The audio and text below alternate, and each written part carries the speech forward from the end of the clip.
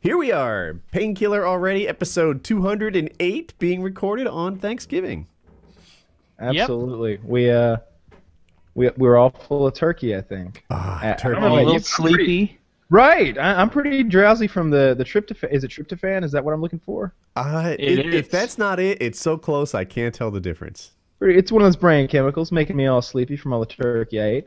But first I want to get to our sponsor. We are proud to have Crunchyroll back again as the sponsor of our show. You want to go to crunchyroll.com/PKA. You should have a graphic up there showing you right where you want to go. As we've said before, they are the Netflix of anime. This is the one-stop. They're better than the Netflix of anime, we decided, because they're not current. The anime of 2010. It's the anime of last night, 2014, or whatever whenever you're watching this. It's last night. It's an hour old, the content you're getting. You know, it's all professionally what am I looking for? Captioned, which means you've actually. I'd like to talk to one of those guys. I think he'd be a cool interview just to talk to him about his job. He sits there, this bilingual person, watches all of this anime all day, every day, I would assume, and then he's typing the captions for us English viewers. So the thing airs in Japan, and only an hour later, you've got it on Crunchyroll.com. Everything's in 1080p, regardless of what device you're watching it on, whether it's an Apple device, an Android. You can watch it on your Roku, your Apple TV, your Xbox, pretty much anything and everything. And there's a lot of great titles on there. We meant to do the whole PKA watches Attack on Titan or one of the other series and like get you guys together, but it's been kind of a holiday weekend. I know everybody's been running around, and it just didn't happen. But we're going to make that happen, right? Yeah. Sure. Okay. For sure. So I don't know what we're going to watch. There's tons of titles on there. As we keep mentioning, there is Naruto Shippuden! There's Attack on Titan. There's General Tso's Revenge. There's Sword Art Online. Fate Stay Destiny. Parasite. Log Horizon 2. There was another one. What was it, Taylor? Oh, God. What was it? Kikoman's Tale? Kikoman's Tale? Kikoman's Revenge! Kikoman's Revenge! Oh, no, it was General Tso's Revenge. Oh, Kikoman's Revenge, A Tale of General Tso. And those were the ones we got confused. That was my favorite one. It was very high action, very tasty. I liked it a lot. So, once again, crunchyroll.com/PKA. Go on there, and you get a free month of this amazing service. You don't have to pay right up front. They're going to let you test it before you drive it. So, go check them out, see what you think of it. And maybe they will earn your, I think it's only $6 a month, something like that, $6 or $7 a month. Maybe they'll earn your business after you're exposed to the incredible high-level anime that they have over there. To me, very high. Naruto is a bit childish, you know. I think we should start with Death Note, move on to Attack on Titan, then Psycho Pass, Full Metal Alchemist, Brotherhood. Never watch Full Metal Alchemist, just the Brotherhood version. The normal version doesn't follow the source material. And then go with La Roche Rebellion R1 Season 1. I'm sticking with General Tso's Revenge, man. It is, and watch them in that order. That's actually, I've been getting advice over Reddit on the order that we should watch these things in. And it looks like Death Note is the one to start. Attack on Titan, which keeps burning in my head because I hear it's kind of American-friendly, nice place to start, is the second. And you should start with Death Note. And that. I mean, if I were king, that's what we'd do. We'd start with Death Note, watch them with subs, seeing what the deal is. Okay. I've actually heard of Death Note before. Have you? So that's not like, any of these other silly ones. Not to say they're silly, but they're not from the U.S., so I wouldn't know. Tso's Revenge is a classic. But, I love that. Yeah. Yeah, I think we should start with Death Note. We should watch it with subs, and it should be a thing. It'd be fun. Yeah. Okay. We'll definitely get to that. So how's everybody's Thanksgiving been? It's kind of what we were just talking about before we kick this thing off. Let me tell you about mine real quick, because mine's pretty straightforward. It's not straightforward if you start at the beginning. When I was born, or no, when you ditched your parents to have Thanksgiving with Kitty. Oh, oh, Kyle. So here's what happened. You ditched the fam. You guys thank me for this story. Carry on, Kyle. So the last 2 years I spent with my girlfriend, who I'm no longer with her family, and doing their whole big family thing, which was cool and everything, but it's a bit stressful. I'm not with her anymore, so obviously not doing that this year. It'd be weird if I showed up, right? So this time around, I'm with my new girlfriend, and I decided. Let me rewind a little bit. I'm sorry, I'm getting ahead of myself. So what happened was I was at my parents' house. I was talking to my dad about building some stuff, And my mom was there, and she walked by, and she's like, "Hey, what are you doing for Thanksgiving? You know, we're gonna do this, this, and that. You should come. You should bring Kitty. Bring whoever you want to bring." And I was like, "No, no. I think Kitty and I are gonna do this Thanksgiving. Just she and I. We're gonna do a thing." And because I figured Kitty's here, and her family's in England, and her husband's away at sea, so I was gonna do Thanksgiving with Kitty. And and my mom was like, "Well, bring her with you." And I was like, "Nah, I don't want to drag Kitty into our whole like family thing." And your sister would beat her up. I don't think that. She's like a feral cat. Her husband is away at sea. What year is it? He's a submariner. He's somewhere beneath the waves, listening for mines or some bullshit. Anyway, I was like, "No, Mom. Me and Kitty, we're gonna do our own Thanksgiving thing. Don't worry. Like I don't even know what my girlfriend's doing. I think she's gonna do it with her family. Me and Kitty gonna do our own little thing. You and Dad and Kelly, you go do your little thing." So it turned out I got back and I was like, "Kitty, Thanksgiving, me and you, what's happening?" She's like, "Oh, I've decided to fly over to Colorado. I'm gonna do Thanksgiving there." I was like, "Oh, really? You're gonna fly to Colorado and leave me here?" "Yeah, they can't go off to Colorado. They had a very nice, very cheap ticket. It's only $300 first class. Very nice, very nice." I was like, "Oh, they didn't have two of those really nice tickets? Maybe on the whole fucking airplane, or like maybe a different airliner? Hang on, let me check." "Oh no, I just thought, gotta spend the holiday with some friends and all." I was like, "Oh, all right. Well, I told my parents that I'd be with you, so I guess I'll just stay here, and I'll probably cry, but don't worry, I won't bother you with that. I'll just sort of keep the pain on the inside and just wallow it down in my loneliness, because I certainly can't go back to my parents now and be like, I would have. Turned out, you decided like to check out Colorado." No, they'd have been cool with it. Nobody would have like given me shit about it. It's not like I live with except Kelly. It's not a sitcom. Fuck her. But anyway, my girlfriend and I decided we would do our own Thanksgiving thing right here. She did one with her family previously, and then today she got up early and started cooking like all my favorite things. And then I got up and I cooked the turkey. I deep fried it. So you've got like you've got 5 gallons of 350-degree oil boiling, and then you lower the turkey down in, and it was delicious. It came out super good and like really delicious. Can she cook? Yeah. She doesn't look like someone who can cook. She can cook. What the fuck? I still haven't seen a picture of this broad. There was mashed potatoes there's like chunky garlic and cheese mashed potatoes, and the macaroni and cheese had like 8 pounds of cheese in there, and she cooked all the stuffing and the giblet gravy and this like sweet potato dessert with candied pecans and marshmallows on top, all caramelized and shit. This sounds dreadful. Why did you try to break up with this girl? I don't. Yeah, it's dreadful. She's beautiful, and she's really great at sex and cooking. I'm out of here. Those conversations must be brutal if it was almost pushing you past the point of looking past all that. Like, it must have been a whole new level of boring and insipid nonsense. So, it's just... what can I say? Regardless, the Thanksgiving went well. Food came out great. Everything was really delicious, so I've enjoyed myself. I'm a little drowsy, like I said, from the tryptophan, so I got myself some coffee here, but I'm curious about you two. How was your Thanksgiving? Anything interesting, anything out of the ordinary? Big one, small one, turkey, ham, both? Like what do you do? I wish I had a story like yours. We ate with so my family is friends with another family, and I like the dad, and Jackie likes the mom, and the kids are all nice. A little awkward in that it's Hope's ex-boyfriend. That's the level of the co-family friendship, but they're cool, with each other and such, and I guess we just hung out. It was kind of standard outside of that. It was a real casual thing.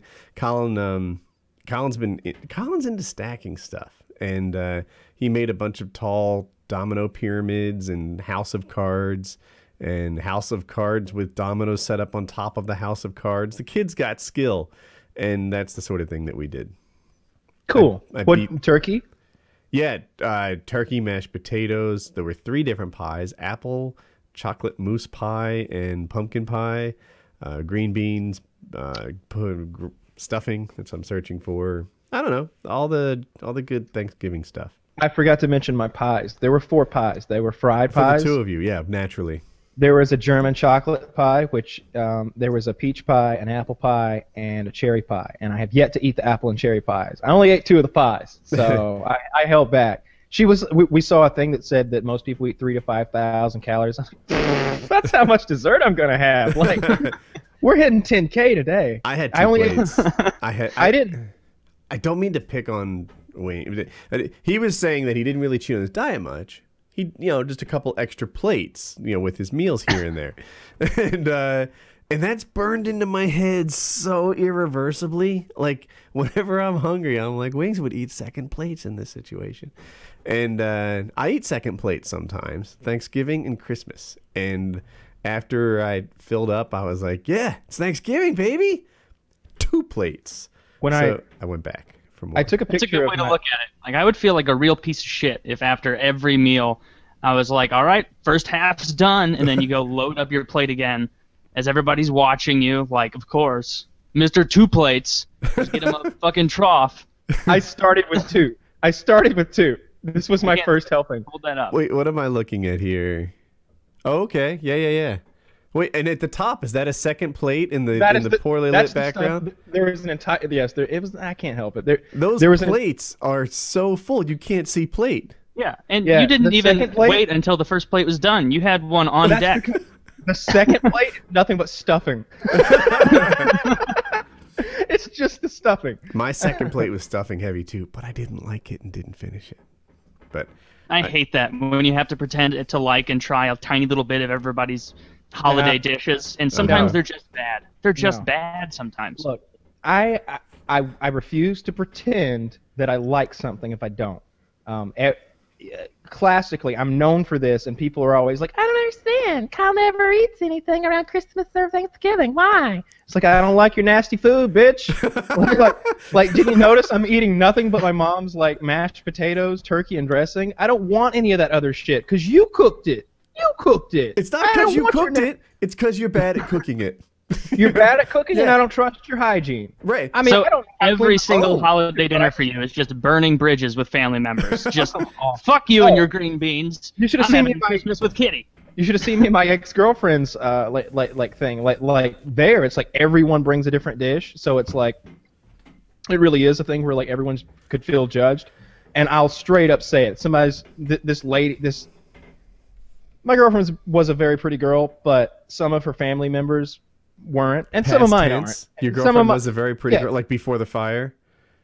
Yeah. She's not my girlfriend anymore. Oh, okay. Before the acid attack. Yeah. Read. Yeah, before the honor attack, after she broke up with me. I had to show her. In any case, I just remember like one of her relatives being like, you didn't try any of this, blah, blah, blah. And I was like, I don't like that. And like, oh, you don't like blah, blah, blah? And I was like, no, I just didn't like that, blah, blah, blah. Didn't care for it. It was really salty. Didn't like it. It's not that I hate green beans. It's those green beans right there. They're not good. Yeah. I'll straight up say it because food is one of those things where it's like, no, you're going to want to go back to the drawing board on this. I'm sure you'd like to know. It's like a blowjob. If you do a bad job, I'm going to let you. Well, you could work on this and that, maybe not so much teeth, and maybe you don't dump the whole salt in there, and maybe next time I'll eat them. But in any case, I had a great Thanksgiving this year. That's a fucking mixed metaphor if I ever, you just mix them together. Fewer teeth and less salt. Yeah. All right. Same awesome. thing to me. I like to be honest with how I'm feeling about things. One thing is that we cooked the turkey. She prepared the turkey. I cooked the turkey. I didn't want to have to be rubbing it down and taking the guts out, the necks in there and the giblets. I'm not sure what the giblets are, but I think it's like the heart and the liver and lungs and some stuff like that. Some stuff I don't want any part of. And they put it in a package and wrap it up and shove it back into the bird. I don't even know why. In any case, I asked her if she took it out. I was like, "Did you get the giblets, honey?" She was like, You didn't even know what they were, and you were asking if she got them out? Yeah, I'm aware that it's a thing. I don't know what they're composed of. I've never dissected the giblet bag, but I know there's a bag of gunk stuck in there for whatever reason, because some people eat it, and I'm just not one of them. I think they make a broth out of it, or it's part of the gravy. They make giblet gravy out of it. Yeah, they make a gravy out of it, and I like that, but I like it when they take the dark meat out of the turkey and make the giblet gravy out of that. It's I don't want the heart, liver, and lungs or whatever the fuck's in there. In any case, she took the neck out. Yeah, she took the neck out, but she left the package of giblets with organs like jammed into its like little breast pocket. So I fried that shit too, and that's the advantage when you're frying instead of baking. It's all good. I mean, like, I wrapped some twine around that motherfucker to keep his wings tucked in so he'd fit in the pie. That didn't matter either. Fried it as well. Like, you could throw anything in there mid-fry. I like frying stuff. I'm going to keep that thing fueled up. It's a big propane tank hose and the whole burner and all. And I think I'm going to start frying everything now. I think it's the future. I can't see what's wrong with that plan. Not a no, I don't thing. either. It does seem kind of wildly irresponsible almost to have a 5-gallon drum of hot oil constantly in your kitchen. Boiling. No, you do it outdoors. It's an outdoors activity. Yeah, you've got like a big propane tank. I remember last winter maybe, that Wings tweeted that picture where he was keeping his house warm using one of these things. It was the propane, the big propane tank, like the cooker size, the regulator, the hose, the burner, which is like an enormous Bunsen burner, and it's just sitting in his living room burning. And I'm just like, they're gonna fall asleep and die. So tell me about your Thanksgiving. I got carried away with mine and told. Oh, that's all right. Really rehashing over all the same foods, all the same turkey and ham, because we play for keeps. I like it. Really just watched football. Didn't do much. Yeah. Then girlfriend went to work. The Lions won. Woot woot. I've been a Lions fan since I was 15, and long story short, it's because I fell in love with this girl from Michigan and started pulling for her Lions. Oh, that's cool. Yeah, and they sucked at the time. They sucked at the time, as the Lions often do. So it was like, this is a good thing. No one will call me a bandwagon jumper. If anyone becomes like a Raiders fan right now, you're not a bandwagon. It's a good time to get on. And then you can be like, no, I stuck with them through 2014. You're not down with the Panthers? No, they play in Charlotte, which is like hours from here, and I don't know. Yeah, the Panthers are the North Carolina team, but they're too far. Oh, yeah. So Detroit makes more sense then. Fair enough. I don't know. I've been pulling for them forever, and I like to see them do well. Plus, I like Barry Sanders, who's probably ancient history to our listeners, was the man at the time. He was really neat. Every time he held the ball, could have been an 80-yard run, and it's cool. You got a video here, Woody?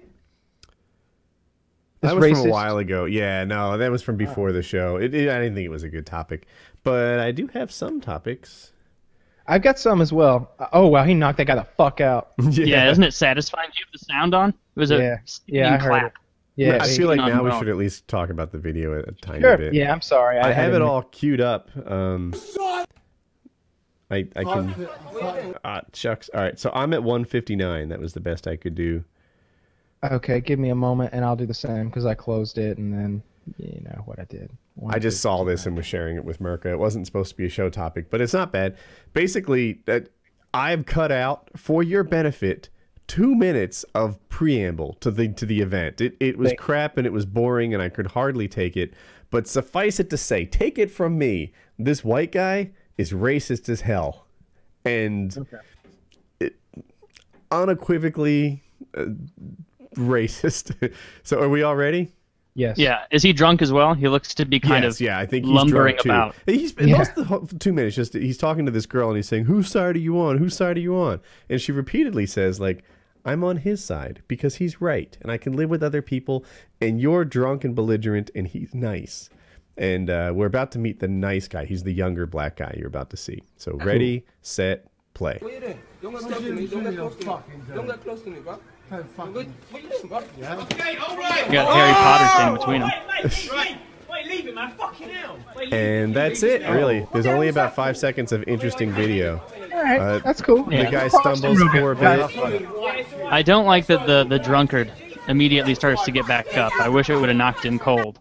Then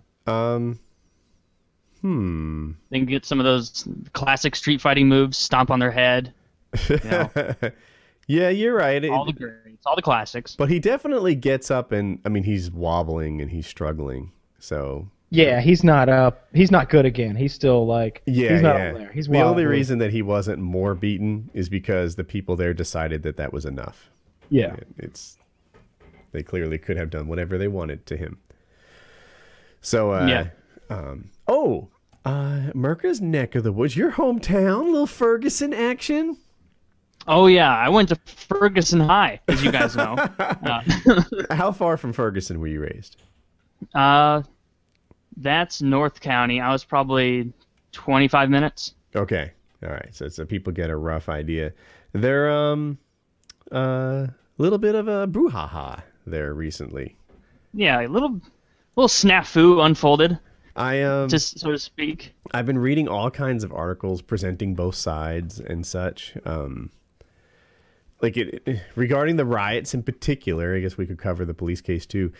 From what I hear, basically the police were itching for a reason to put down the riot. Like at the first hint that it became, anything other than purely peaceful, the police just squashed it, maybe too harshly. There are some people who say the riot got out of control because the police weren't good at calming things. Instead, they inflamed things, which, if you harken back to the first one, they kind of did that there too. Everybody was upset at how the police didn't really keep the peace. They went to battle.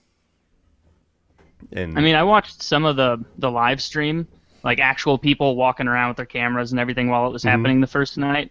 And just to get it out there, I did not watch the whole thing unfold, because I know some people were streaming it even from when the verdict was being announced, and people were obviously being peaceful then.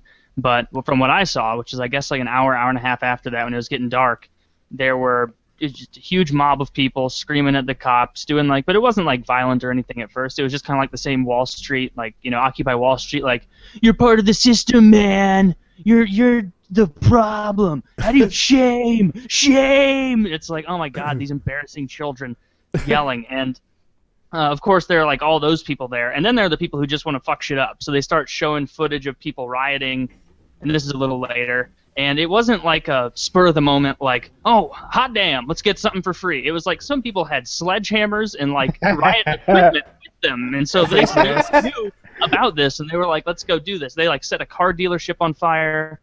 O'Reilly. They looted an O'Reilly's. I don't know how you set a car dealership on fire. There was a parking lot that had multiple inflamed cars, right? Or cars set aflame. You can't do that with a lighter. Did they pour gas on? How did that happen? I guess so. I don't know. The first thing I saw burning on the stream was some cop car. And of course the person holding the camera is these are just, retaliatory agents sent by police to make us look bad. It's my God, dude, this is unbelievable. How far you're willing to stretch it to make it seem like these are innocent protesters. And a lot of them are, but not all of them. That's the thing. There were a few people who really made the rest look bad.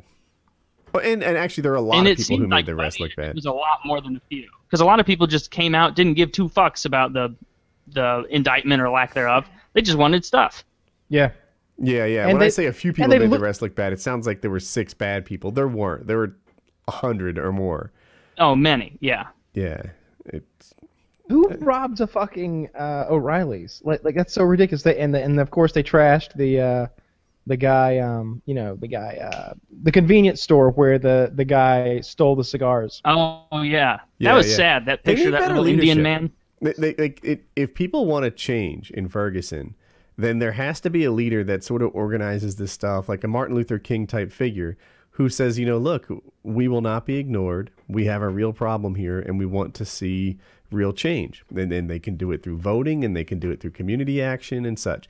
But when hundreds of people steal hair care products, right, just because it's a free-for-all thing, then you're almost proving the police point that you need to be put down and controlled. When hundreds of people set a dealership on fire, when ridiculous shit happens, then I'm just kind of looking at Kyle's link. I've actually got an image from Always Ferguson. Sunny? Bit of daytime looting. It appears Danny DeVito is there. He's got some gear that he's taken with him. Looks like some skis. And that's so it's speakers being taken. If people are looking for a change, wrecking that Quickie Mart, stealing stuff from the hair care place, setting the cars on fire, it makes the rest of the world think you need a stronger police force. Yeah. Yeah. Yeah, absolutely. And like at this point, with a community, how poor that community is, it's like they just burn down a ton of local businesses. Yeah, a ton and if I'm a local business, if I'm the owner, I collect my insurance money and I find a nicer area where my local customers and the people who I'm supporting by paying my taxes in their area don't burn my shit down for something I had nothing to fucking do with.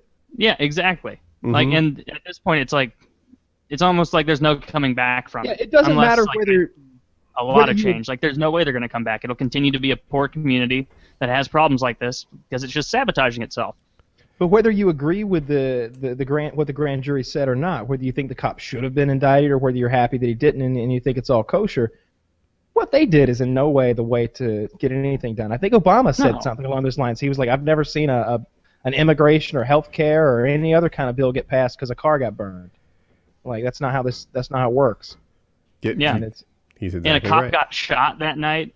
And most of it was in Ferguson, but like I think the cop got shot in University City, which is like Minneapolis, in south, close to Central West End. No, that was in St. Louis, so Ferguson. Oh, Minneapolis is where that person got run over.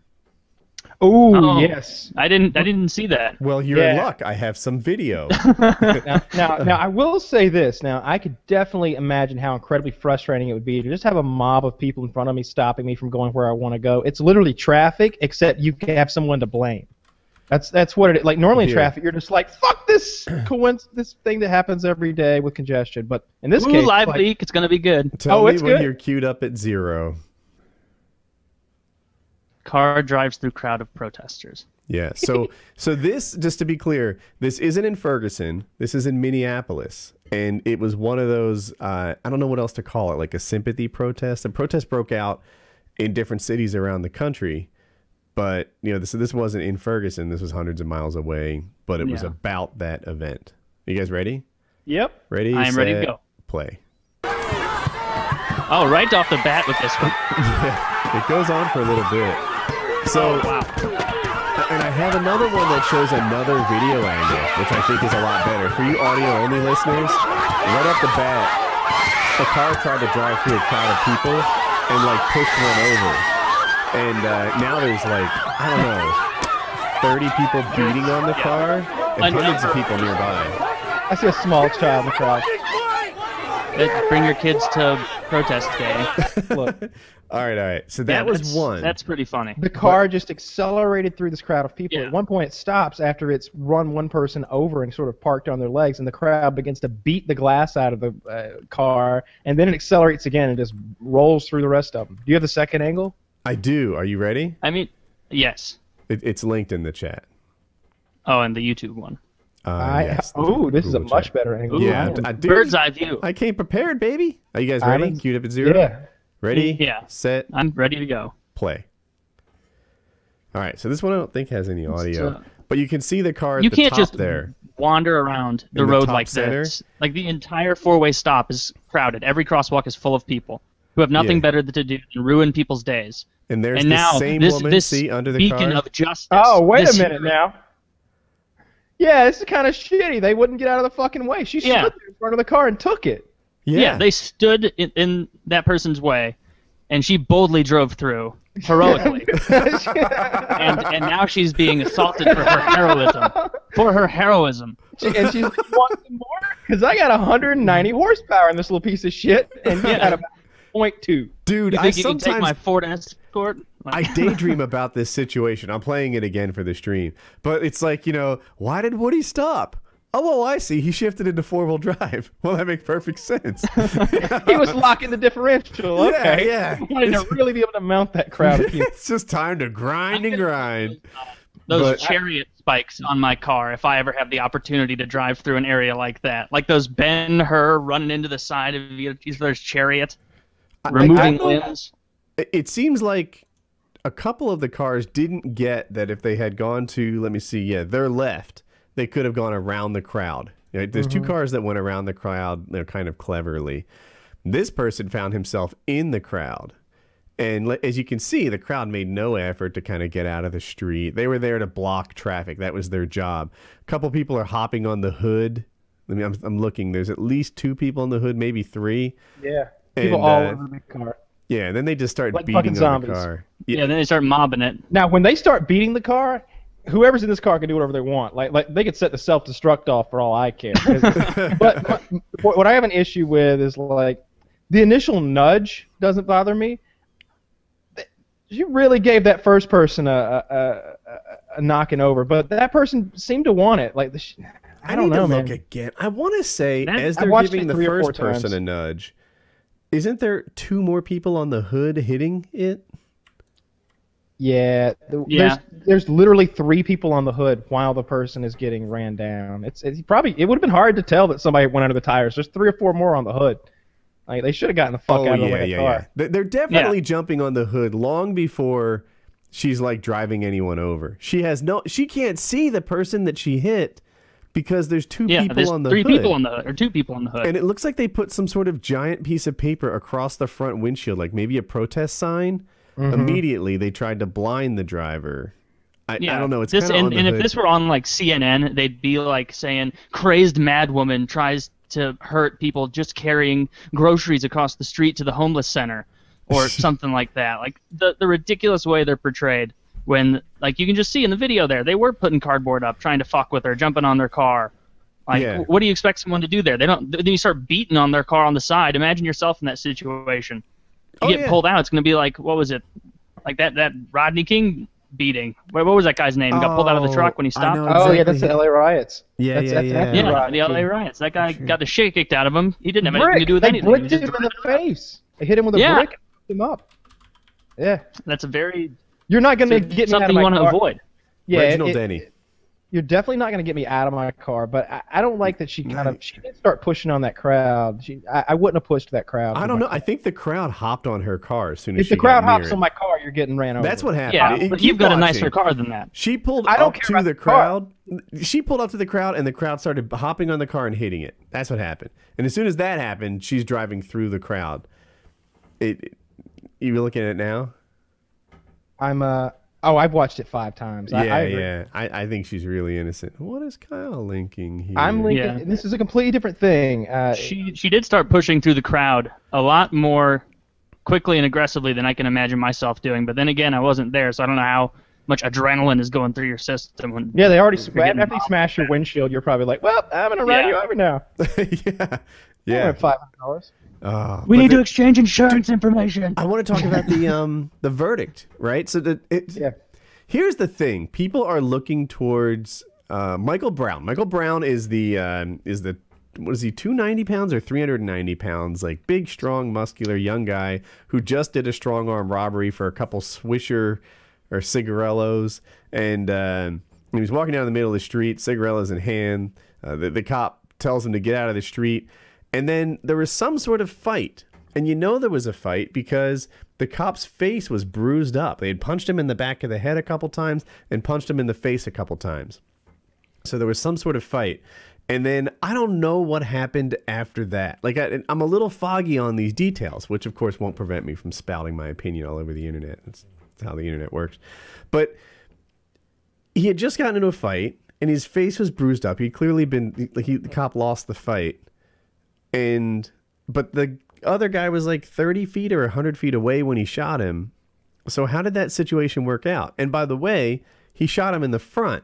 So, you know, the Michael Brown friend douchebag guy who made up the lie about how he like got on his knees and had his hands up and he got shot in the back execution style.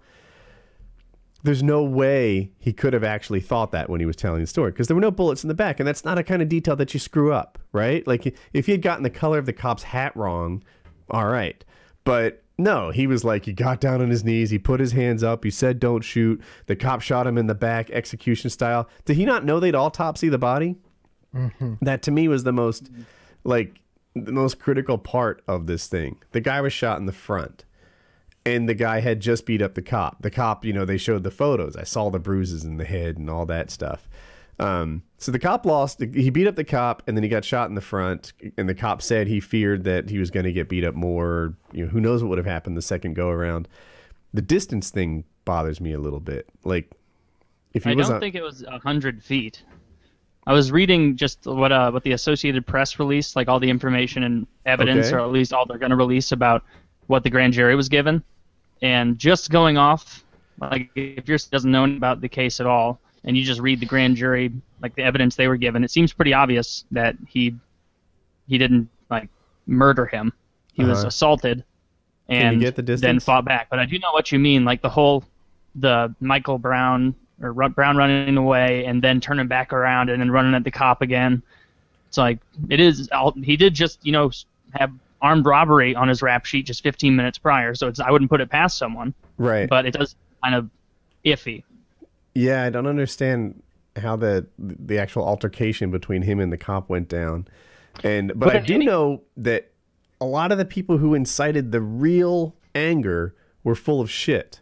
The whole story. My daughter passionately argued that this guy got shot in the back, that he was on his knees, and it was execution style and all that stuff. Because that was the narrative that was put out by the people who were on the scene. And it was like 30 words against the policeman. But now the autopsy is back, and I trust the autopsy. I hope it's justified. And it's like, oh, all those people were lying. Like, lying full of shit motherfuckers, just like inciting a riot, causing all this, the property damage and the people and the cop that got shot. All because these liars didn't tell the story accurately. If they had said, look, this really sucks, man. He beat up the cop, but it was over. And, then the cop shot him anyway. I think he came to and he was pissed.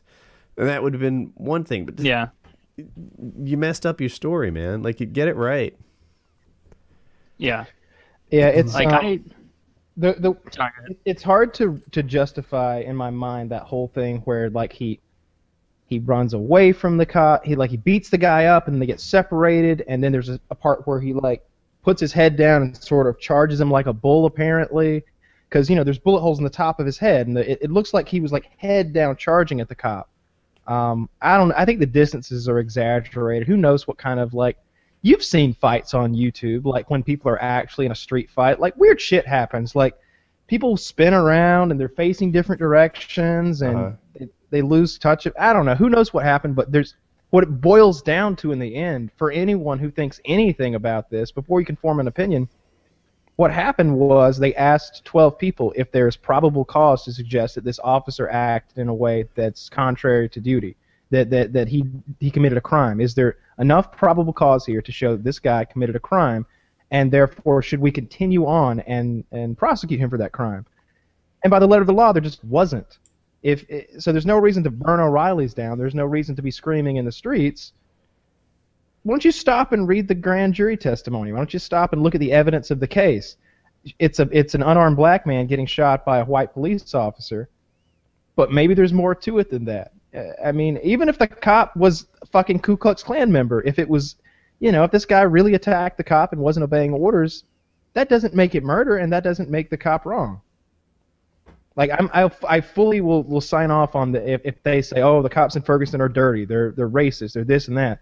Mm-hmm. Okay, well this time though, this doesn't seem like an example of that this time, because this guy was a scumbag. I don't care what you say. They keep showing these pictures of this guy, and there's like his graduation cap. Let me show you the picture I got. Let me show you. I saved it. I got a picture of this guy. What's his name? Something Brown? Michael Brown. Michael Brown.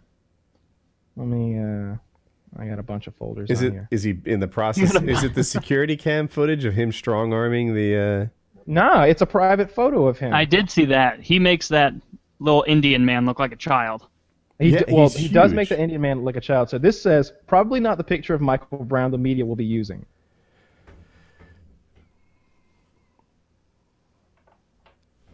Is that money in his mouth? Yep, and a gun in his hand. And is that Hawaiian Punch? Yep, he's got his Hawaiian Punch. He's got a bottle of Amsterdam. liquor. He's got a mouthful of money, and he's pointing his pistol. I don't know, that's a Springfield or something.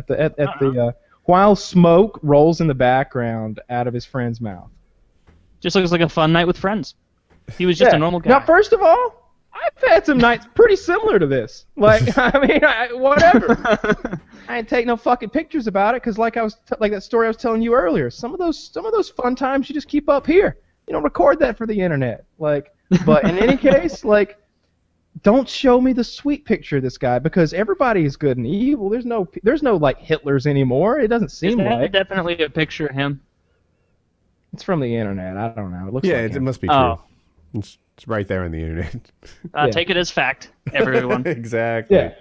Well, I mean, Oh, another thing that I didn't like about it, like the biggest thing that I have an issue with is like the discrepancy about distance, or maybe it's in the actual, evidence, and I just haven't read that part yet. Because even 30 feet seems like quite a distance. But It's the whole not. like showing pictures of the guy's face with just a little, like not little bruise, but it's a big, lump here. They're like, oh, he didn't get the shit kicked out of him. It's like, well, first of all, that was taken right after the hit, so it's not going to be all gross and yellow or anything yet. Mm-hmm. And if he already got hit once there, all it means is one more hit. And do you think Michael Brown or whoever was hitting him was just going to be like, screw that, I'm just going to walk away, let him be here? No, he's going to throw a head stomp in. He's in danger for his life if you go down knocked out on the pavement in an area like that. the way the court of public opinion swings these days, if you were actually involved in some sort of scenario where you felt like you needed to defend yourself with deadly force, you better let the guy hit you a couple extra times. Like if you show up, if the cops show up and there's two of you and one of you's got a gun and is a little beaten up and the other one's dead, it doesn't look very good. You better, when the cops show up, you better look like fucking Rocky Balboa. They better haul you off to the ER right there. If they can still take your statement, you're looking too pretty. Like, you saw how they judged George Zimmerman. You saw how they do it every time when there's a shooting. The guy who survives, they're like looking at his face to see how beaten up he is, and all of a sudden everybody's an expert at like they're all like a cut guy. Like who the fuck are you? Like that's who they get. Like when CNN and CBS is like wrapping these guys up in their web of lies to bump their ratings up. CNN's ratings were huge this week, by the way. When they're doing that shit, you know whose testimony I'd like to hear? I'd like to hear a medical doctor, and I'd like a cut guy. Give me a fucking from cut the guy. UFC, the guy that does all you get Stitch in boxing here. cut guy, MMA cut guy. Give me a guy like that. Like, hey, in your day-to-day life, your profession is seeing people who just got punched in the face over the course of of minutes, hours, and days. Like, all about how faces react to, things hitting them. Look at this guy right here. Did he just get a beating? Oh yeah, he's not gonna look pretty in the morning. Like, you need that old guy. Like, you need Spit Bucket Charlie, who knows. I would like my cornerman country to be would trust Spit Bucket Charlie. a British woman. Now what does he say? Oh yeah, not going to look pretty in the morning. I think mine was Irish.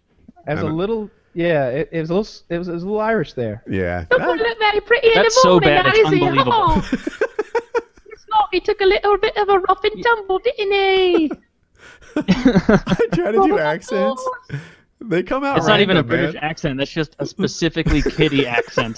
Kidding. No, that's different. I don't know the different the names for the different British accents. Whether it's a Southern accent, like a Yorkshire Cockney accent. and something else. An accent like this is a bit dirty, isn't it? This is sort of, an uneducated girl, hadn't had any elocution lessons, nothing like that. Yeah. Like, Sound like a salty portside prostitute in 1790. Kitty's cousin Nice. sounds. Kitty's got a cousin sounds a bit like this. She does. Yeah. It's they all sound a little bit different. Some the more posh accents are cooler. Like, I like Kitty's accent. I think it's very professional. It's one of the reasons why I immediately wanted her representing me. Was like, when you answer a phone call from Kitty, you feel like you're talking to fucking like James Bond's secretary or something. Like Hold a moment for Mr. Bond. I feel she sounds very official when she talks, and she's got a good head on her shoulders. Kitty's great, but she will abandon your ass for Thanksgiving. I'll tell you that right now. She'll fly off across state lines with some buddies and just leave you. I'm just gonna smile throughout the rest of the night, thinking about you telling your family off. I'm not coming. I got my own plans, and you get home and you're just bold-faced ditched. I Just, totally was. see you later.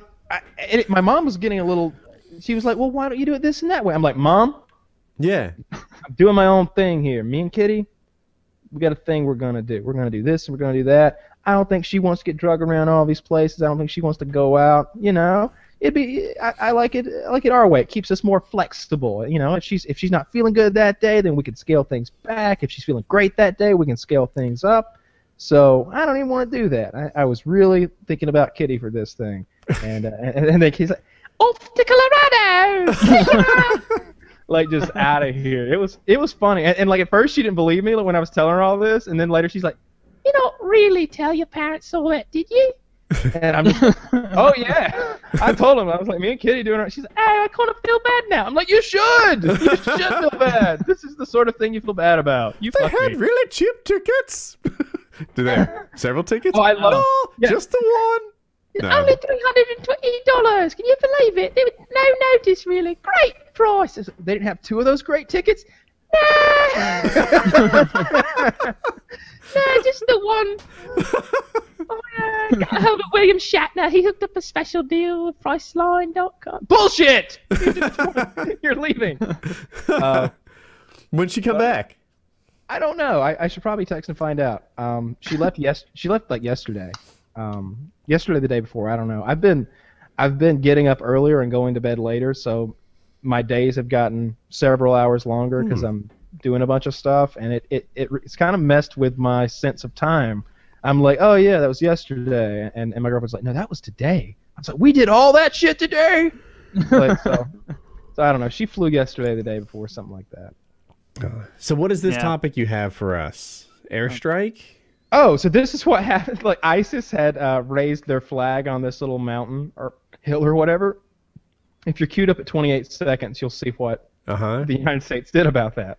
So they just put a black flag on a hillside. Yeah, there's some bad guys up there. They're like camped out up there. There's some bad guys, and they've raised their flag. Are you ready? Is that their real name? The Black Flag of ISIS? Yes. That's like what they call it. Oh, what is this? Pirates of the Caribbean? That's really lame. All right, are you ready? The Black Flag of ISIS. Ready, set, play. Got it. That seems like a very expensive way to take out a flag. We're not done yet. Oh, what the fuck? It's like $1 million worth of ordnance to take out a flag. A couple 100,000. At least. I don't know. What if it was a cruise missile or something? Like, I think it's airstrikes. I think it's planes dropping bombs. But was there something else there that was worth blowing up, or did they just blow all that money like, yeah, fuck you, your flag? I don't know. It just there was one lone sentry stands his ground. Yeah, I see it. Yeah, they knocked their fucking flag down. I guess that's how they roll. It's a ridiculous method of flag a waste knocking of down. money. I remember Osama bin Laden said that he can beat the United States and that the method is simple. He's like, all we have to do is put a flag in the middle of the desert, and the United States will spend $1 billion trying to take it down.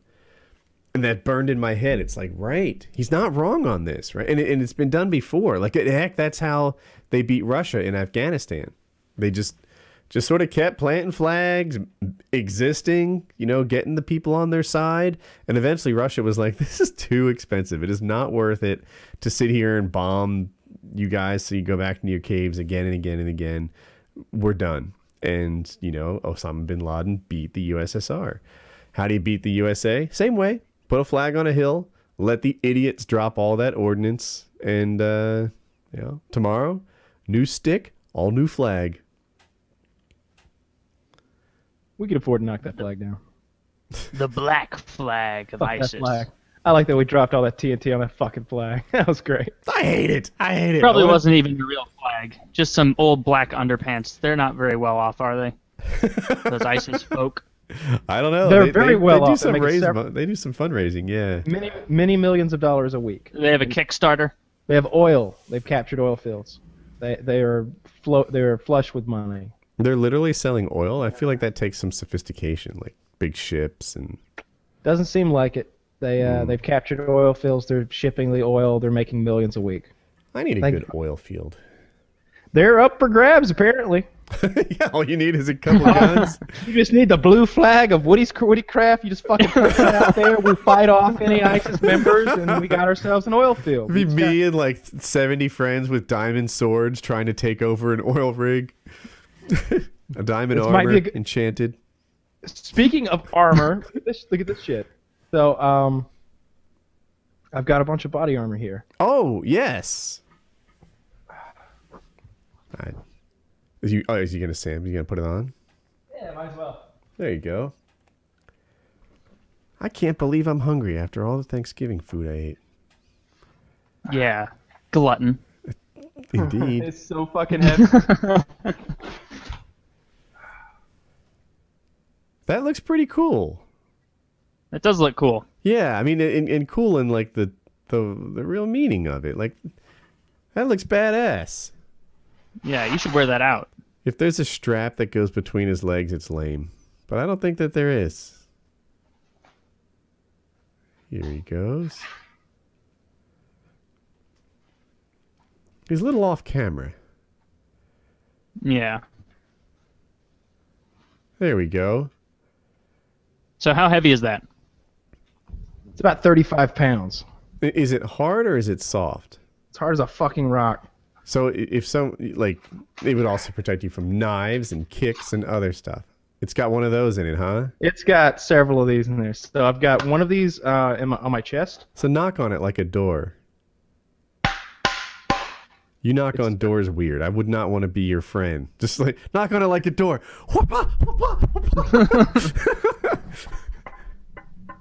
There you go. That's how people knock on doors. So it's AR-500 armored steel, curved, and it's covered with like a bed liner type material to keep it from ever corroding or anything. So I got one of these in the front, one of these in the back, and then I've got a 6-inch by 6-inch plate on each of my sides. Now, For some reason, I always thought those covered more of you. That's still pretty risky business. yeah, right? He's handling most of the deadly shots, but not all. I've got all my vital organs, from head on are pretty much covered. I mean, I guess, my arms are in here. Above your nipples, I don't think you want to be shot here. There's a plate here. I would have to get shot like in here. Right. It's covering the bulk of your trouble spots. Yeah. Yeah, but you gotta be able to use your arms. Right. That's the other part of it. We could Eric, dress is there you any up like a other bomb suit. And... protection garment? So that Any seems like a what? big chunk there, like somewhere like a neck plate you could put on. Probably. Like- I've got some other stuff though. So this is if you're going pretty extreme. This is the steel plate. No, does that hold magazines in the front there? Yeah. Like AR mag, pistol mag. Mm-hmm. I can put a holster here with a gun. Oh, yeah. It's incredibly heavy.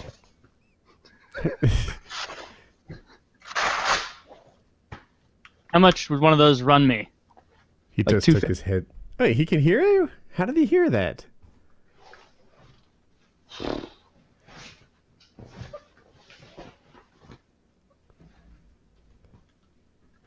But I've also got, How much would one of those cost?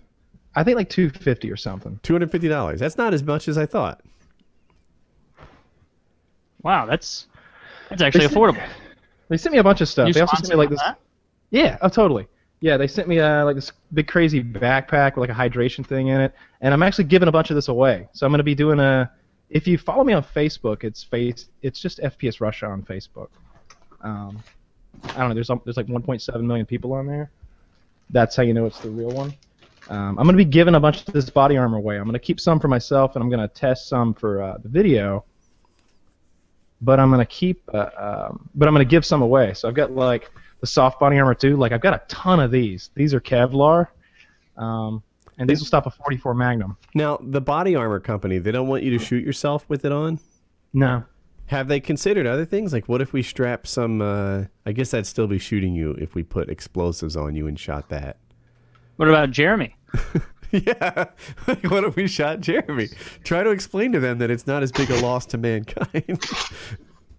And I'm sure like they'd pay him a pretty penny to shoot him. I think they just don't want to be associated with those reckless acts. I wish Kyle had his headset on. Oh, Kyle, what if we shot Jeremy wearing it? I mean, I don't think that they want me to shoot anyone with it. Because of the liability issues. This is the soft body armor, by the way. It's just a vest, if that makes sense. It's kind of hard to see. yeah, I know what vests are. And like, how much that one be? I don't. Let's see. I think I got it here. How much that one be? You are from How much Ferguson. would that one be? I'm looking. Let's see. It's free on Riot Night. Yeah, if you can get it out of here. No, he's talking about the looting. Oh, I'd say they protect their place pretty well. The guys who make the body armor and all. Yeah, they'd probably I really wish I had it in front of me. It's the level 3A stuff. That's what the soft. Oh, here we go. Is it similar to what police officers wear? Yeah, it'll stop a 44 Magnum. This little sheet will. You can see it's super thin and it doesn't weigh anything, unlike that other stuff. But the other stuff will stop 308. I can't find it, but I think it's somewhere. It's less than 200. Just for fun, I'd like to see you shoot it with a 50 cal. Oh, I'm going to. I'm going to shoot it with a 50 cal with one of my big crazy armor piercing rounds. One of the ones that'll shoot through a tank. But buy a full pig carcass and wrap it around that first, so we can see some real-time devastation. I've got a lot of good ideas for this video. I've been planning it for a while. So there's going to be a couple vehicles involved, a couple of big machine guns. It's going to be a whole thing. Some telephone poles, apparently. Yeah, some telephone poles. So you're going to buy telephone poles and then, will they put them on a trailer for you? I got a trailer. Okay, you have a trailer. How long is your trailer? 40 feet? I don't know. Oh, well, shucks. That's a big trailer. Yeah. Mine's 18 feet, and I'm thinking telephone poles would stick out the back by 18 more. They could. But you have a tractor trailer. It's a big one. It's very long. Is it a gooseneck, or is it literally a tractor trailer? It's a gooseneck. It's a steel gooseneck trailer. It's all steel. All right. And who has the gooseneck truck? Do you have a is it in yours? That 2002 Chevrolet truck has a ball in the middle. It has a 3-point hitch, I guess you call it. The red one? A 3-point hitch is on a tractor. This would be a gooseneck. A third wheel or whatever. Third wheel. Fifth wheel. Fifth wheel. That is right. Yeah, I'm agreeing with anything. Yeah. In any case, I can pull it with that. I'm gonna get the foam poles. I don't want to give too much away, but I'm going to. The idea is the body armor will protect you from this. It'll protect you from that. So I'm going to throw some things at it and get creative with to make it funny. Things that it won't protect you from. Like, I don't know, if a piano fell on you from 50 feet in the air or something. Body armor doesn't help with that. So let's do it. It might. I bet the body armor's undamaged from the piano. That'll be the guy. It was like, yeah, body armor. Still good. Yeah. The guy's head's all crushed and mangled, and fake blood's everywhere, and the piano's a wreckage, and you've got to drag the vest out from under the piano to get to it, but still good. Ready for the pool table. Drop that next. So that's gonna be good. We're gonna do the body armor thing, but like I said, I'm gonna be giving away a bunch of this body armor, a bunch of it, and not just body armor. I've got these backpacks. I'm not keeping this. This is a really cool backpack. It's got like I said, it's got a pump thing here and a hydration nozzle here. There's some tactical lights, and there's a weapon sight, a little optic. They sent me a bunch of stuff basically to give away, as part of the promotion. And I'm not sure exactly how I'm going to do it, but if you pay attention to my Facebook, and I'll mention it here because I want some of the PKA guys to get in on some of this cool shit as well. Gonna give some body armor away, but I'm gonna give away one of these big plate carrier, one of the big heavy motherfuckers that's almost $300 package, and I'm gonna give away maybe some used stuff that I've shot holes through for the people who can't technically have the actual real body armor. Maybe since it's destroyed, I could send it to Canada. I don't know. And I'm gonna give away some of the soft body armor and little tidbits, and it's gonna be fun. Speaking of giveaways, you can't send body armor to Canada. There's weird. I got somebody else that does that stuff for me, but yeah, Canada. I read that the other day. Some guy from Canada was like, "Oh, I can't get it." We'll see. But we're doing a Patreon giveaway, right? So Microsoft's giving us an Xbox to give away, and if you're a Patreon member at the end of the year, so it doesn't have to be by the end of November, but if you're a Patreon member at the end of December, then you'll be eligible to win a free Xbox One to be specific. Yeah, you get this thing. Is it going to be the Xbox One Assassin's Creed Unity combo thing? I'm 90% sure that it will be. I'm 90% sure it will be. And I know they had some kind of a snafu with this game, but Ubisoft is making it right, what I understood. Oh, what's the snafu? I hadn't heard about it. Yeah, I hadn't heard it either. I think they had some tech issues with their game. Maybe some people were saying that it wasn't quite ready before they shipped it out. In any case, I know the. Well, by the time you win this, it'll be fixed. Exactly. Yes. I think someone from Ubisoft personally apologized, and they said that if you'd bought the season pass for this game, they were going to give you another free Ubisoft game or Ubisoft, and something else. They were making it right, that they had done, that something was wrong with the game. I haven't played it yet. I'm still looking forward to playing it. But in any case, we're giving away an Xbox. What do they have to do to be eligible for the Xbox? Like and favorite this video. No, they have to be Patreon members that signed up that are still signed up at January 1, right? Yeah, January 1. If you're still signed up on January 1, then you're eligible to win Xbox. Yeah, so it's $5 gets them in, yeah, they all get them in. Okay, so even if you're just a $5 guy, we're gonna give one of these Xboxes away, and we'll see if that's the sort of thing that works out. You know, we can't be bleeding Xboxes every month. We're not always going to have a supply of free ones. But if it's something where we see that, hey, more people are getting involved and they're discovering how wonderful Patreon is and all the little benefits you get from it, then maybe we'll keep giving shit away. But right now, Microsoft sent us a cool Xbox. We're going to give that to you guys. The postcards. I was going to ask for a postcard update. Yeah, so the postcards have taken a while to do. Sorry about that. It was a couple things that held us up. We had to get the right image on the postcards, and we had to get them printed out, and they came to me, or I don't know where they went to first. But in any case, Woody signed them. He got them to me, and I've taken quite a while signing them because I'm trying to get a personalized message to every single person. I wanted everybody to have their own little thing, so I'm writing little jokes on every single one of them, and I'm trying to come up with something funny for everybody. So it's taken me a while. I did 30 one day and 50 the next day, and I also have to get these address labels for them, to send where they go, print them out. Got all that done. So now I'm gonna get Mirka to sign them, which is only gonna take a day or two, and then they'll be shipped out to everybody. So you don't have to wait too much longer for your Patreon postcards because they're 90% done now. Awesome. Yep. They should be to you within 2 weeks. Awesome. Yeah. Hey, before Christmas, I hope. Yeah. Yeah. Ooh, just in time for the holiday. Yeah. So I didn't even know I was going to get to sign them. Now I need to practice a Mirka Durka signature. Mm-hmm. There's and you got to keep in mind there was a shitload of them. There's just a big box of these things index cards. It's been a thing, and getting the addresses printed on and stuck to every one of them was just a real motherfucker because you guys live all over the goddamn world. So. Yeah, that's the deal. And I've had to do this sort of thing before. I've done a few Kickstarter, Indiegogo type little things where I was responsible for signing some stuff. When we made my video game, I signed 400 T-shirts and tons and tons T-shirts of hard to postcards. sign. They suck. You got to spread them out with your hand. You hold them tight. Really... And the Sharpie wants to grip, and if you write if you write at any normal pace with a Sharpie, it goes from dark to light to dark, and it's bad. You gotta be careful. You gotta go really slow. It's annoying. But I did all of those, and then when it came time to actually send out Wings, the stuff for Wings Boot Camp, he signed everything, and then mailed it back to me to mail out to everyone. So, before I did these postcards, I didn't quite comprehend exactly what kind of move that was. I was like, oh, I signed them back to you to send out. Whatever, suck it up. No, because that last section where everyone has their own personalized mailing address on it, that's the hardest part. The fact that Wings was like, yeah, thanks. Wings got the money, Kyle got the work.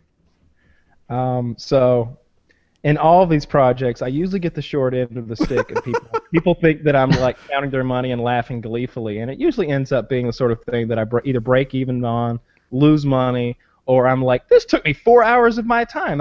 That's probably more valuable than the $200 I made here. But in any case, I always sign everything, I always mail everything out. It just takes a little while sometimes, but we got all these done, so they'll be to you soon. Yep. Let me see. I've got topics on topics on topics. Bad joke.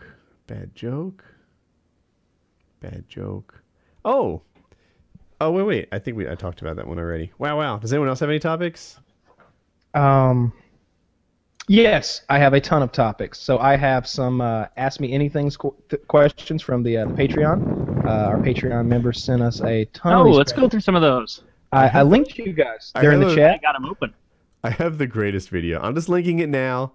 I wanted to cover it on the show. It's perfect for PKA. But we can go through the Ask Me Anythings first. Keep this thing on the... Unless you want to do it first. Let's do your thing first, because I think it's the seal thing. Yeah, it's the greatest thing. Yeah. You wanna frame this up before we roll the video, or just go in cold? So what you're going to see here is a seal raping a penguin. Are you ready? If you're not prepared for that, look away now. Yeah. Well, Woody, the video says having sex. Are they raping? Well, you be the judge. You be the judge. You tell me if this seal is holding down the penguin against his will. All right. Ready? Well, I haven't seen the video. Let's see. Ready, set, play. Multiple occurrences of king penguin sexual harassment by Antarctic fur seals. Oh yeah, he's raping it. There's an enormous fur seal. This thing, I'm gonna guess, weighs 600 pounds. It is sitting on top of a fucking large penguin, while at least 40 other penguins look on it in horror. It's using its body weight and its front flippers, if you will, to hold it down, while the penguin bites at it with its little beak. It is humping at it in sort of short, rhythmic, fucking manner. And he's looking around at the other ones like, see this? See this? You like it? A little move I call fuck your buddy in the ass. He is raping the shit out of penguin, like, looking around at everybody like, how you like this? Like that? Like, he's just going to town on that penguin. Really raping the fuck out of it. I'm not against having sex with other animals, right? Like, you do what you do, you baby.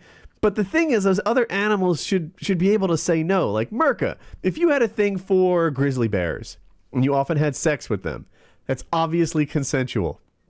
Because if a grizzly bear doesn't want to have sex with you, it won't. However, if you're into chickens, right, and you could fuck a chicken. Think about how big an egg is, right? You could. I saw a video the other night of a guy eating a chicken's. What do you call that hole that birds have? It's not a vagina or an asshole. It's like a euphragm or something.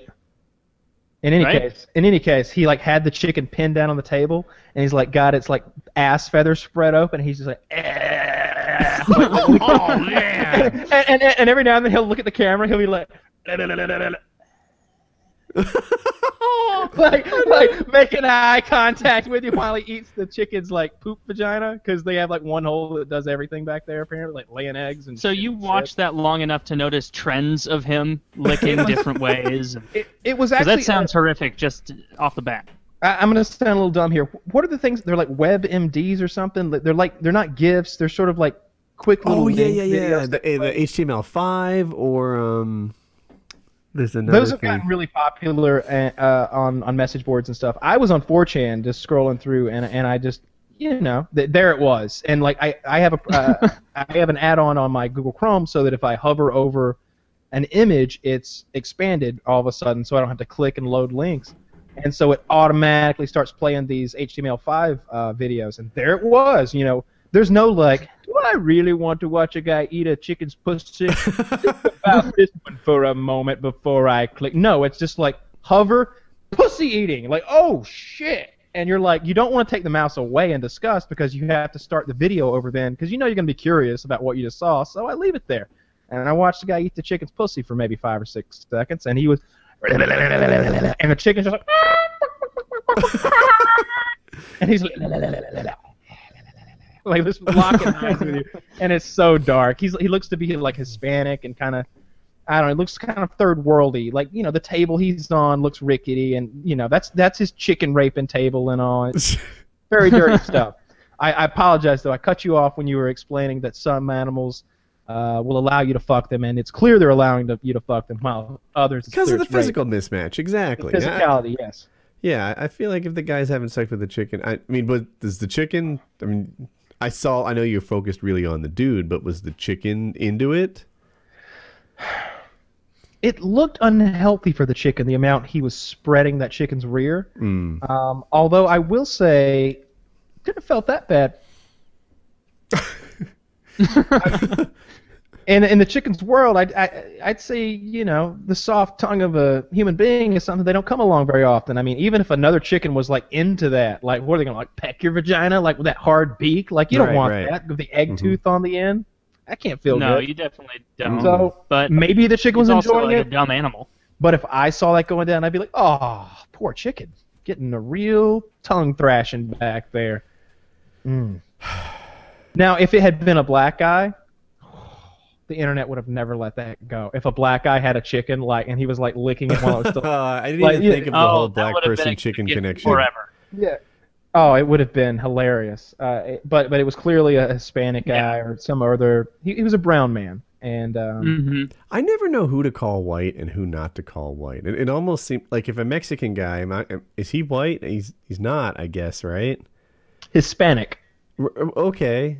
But then there are those boxes where you can check Hispanic white, when it's like, what are you? And you can be like white, Hispanic, black, other, Pacific Islander. I remember the ones that people don't really care about. I was talking to Indian people this a couple years ago at Cisco, and I didn't know what box they were. And these are Asian Indians, right? Not Native American. I guess I don't even like being called Indians. Anyway, these were Asian Indian men, and I just didn't like.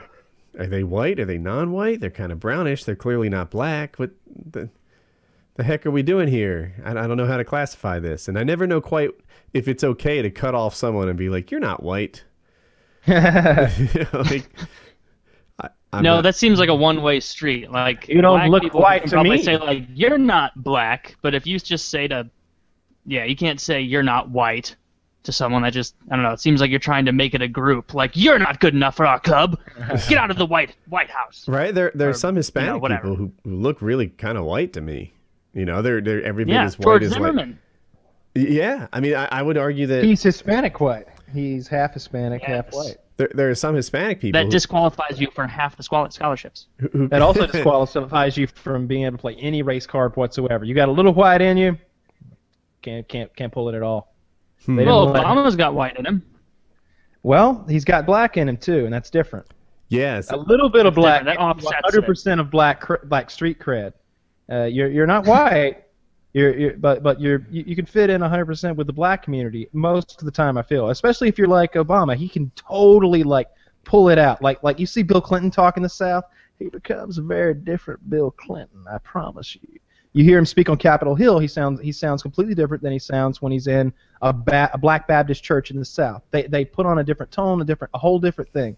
When Obama is speaking to a congregation of African Americans in a church, he starts drawing out this sort of Southern slang almost in his voice. You can hear this draw in his voice all of a sudden. The guy's from fucking Hawaii via Kenya via Chicago. He's got no business bringing that out. George Bush is more of a legit cowboy than this guy is. No, George Bush is not a legit cowboy in the slightest. He's more of a cowboy than Obama is. George Bush was raised in private schools in the Northeast. He's from Kennebunkport, Maine, and he was a fighter pilot. At least he lives in Texas. He has a property there. Obama's got no reason to be bringing out that Southern draw, but he'll do it.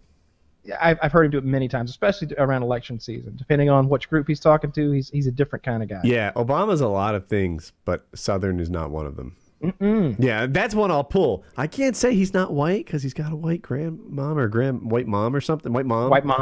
But I can definitely say he's not. There's nudes of her. No, there are nudes of Obama's mom. I don't believe you. Show me. I'm not Googling that. I don't want to be on a list. You go ahead and do it yourself. If I'm president, I make it so if you Google Obama's mom's nudes, something bad happens. So if you were president, if someone looked up FPS Kyle's mom nudes, there would be trouble brewing? If there were FPS Kyle mom nudes out there, like there are of Obama's mom, there's totally What if there nudes were out filthy photoshops of her doing naughty things? Well, that's terrible. Would you dislike that? Yeah, no, just hypothetical. Terrible. Fuck you. So I've got these AMA questions here. So I have Obama's mom's nudes. Haha, get on my level. There you go. Not too bad looking. Here's one. This is for Woody. Woody, bang, marry, kill. I don't. Fuck, marry, kill. Who gets what between Kyle, Chiz, and Taylor? All right, so I have to choose whether I fuck, marry, or kill the different ones. Three of us. All right. I am going to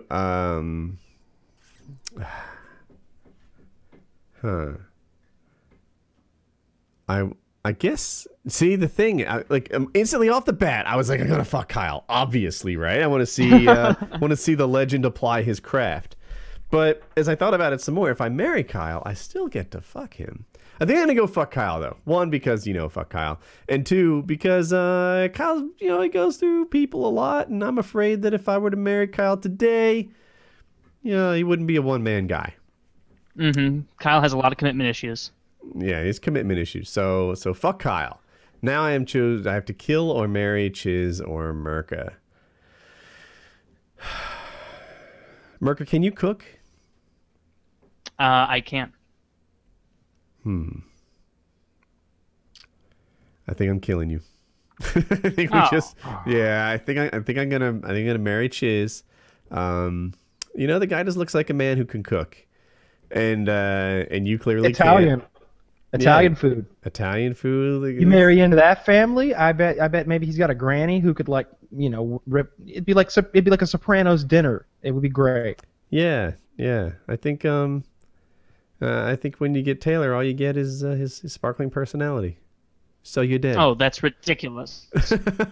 What else you bringing? You would never get tired of me. Hunting skill, craftsmanship, woodworking. No, I don't. Those aren't. I was just repeating things that you have values. Yeah. All right, so there it is. I'm picturing us in a survival situation. Not me. I'm choosing the person I'm going to shack up with for the rest of my life. And you'd prefer Chiz. Chiz of all people. So here's and you guys have access to this list as well. I'm just sort of picking and choosing some that I find to be interesting. This is another Woody question though. Hey Woody, you always talk about becoming a farmer once pot becomes legal in North Carolina. Seeing as you have had some successful ventures into the world of entrepreneurship, is the weed thing an actual plan or just a joke? I would totally do it. I really would. The thing is, I feel like it wouldn't be the free-for-all that I dream it would be. It would take a little market research, right? Right now, weed is, like, I want to say if you plant a crop of corn, I read these numbers like a month ago, you make like $80 an acre or something like that. If you plant a crop of soybeans, it's a comparable number.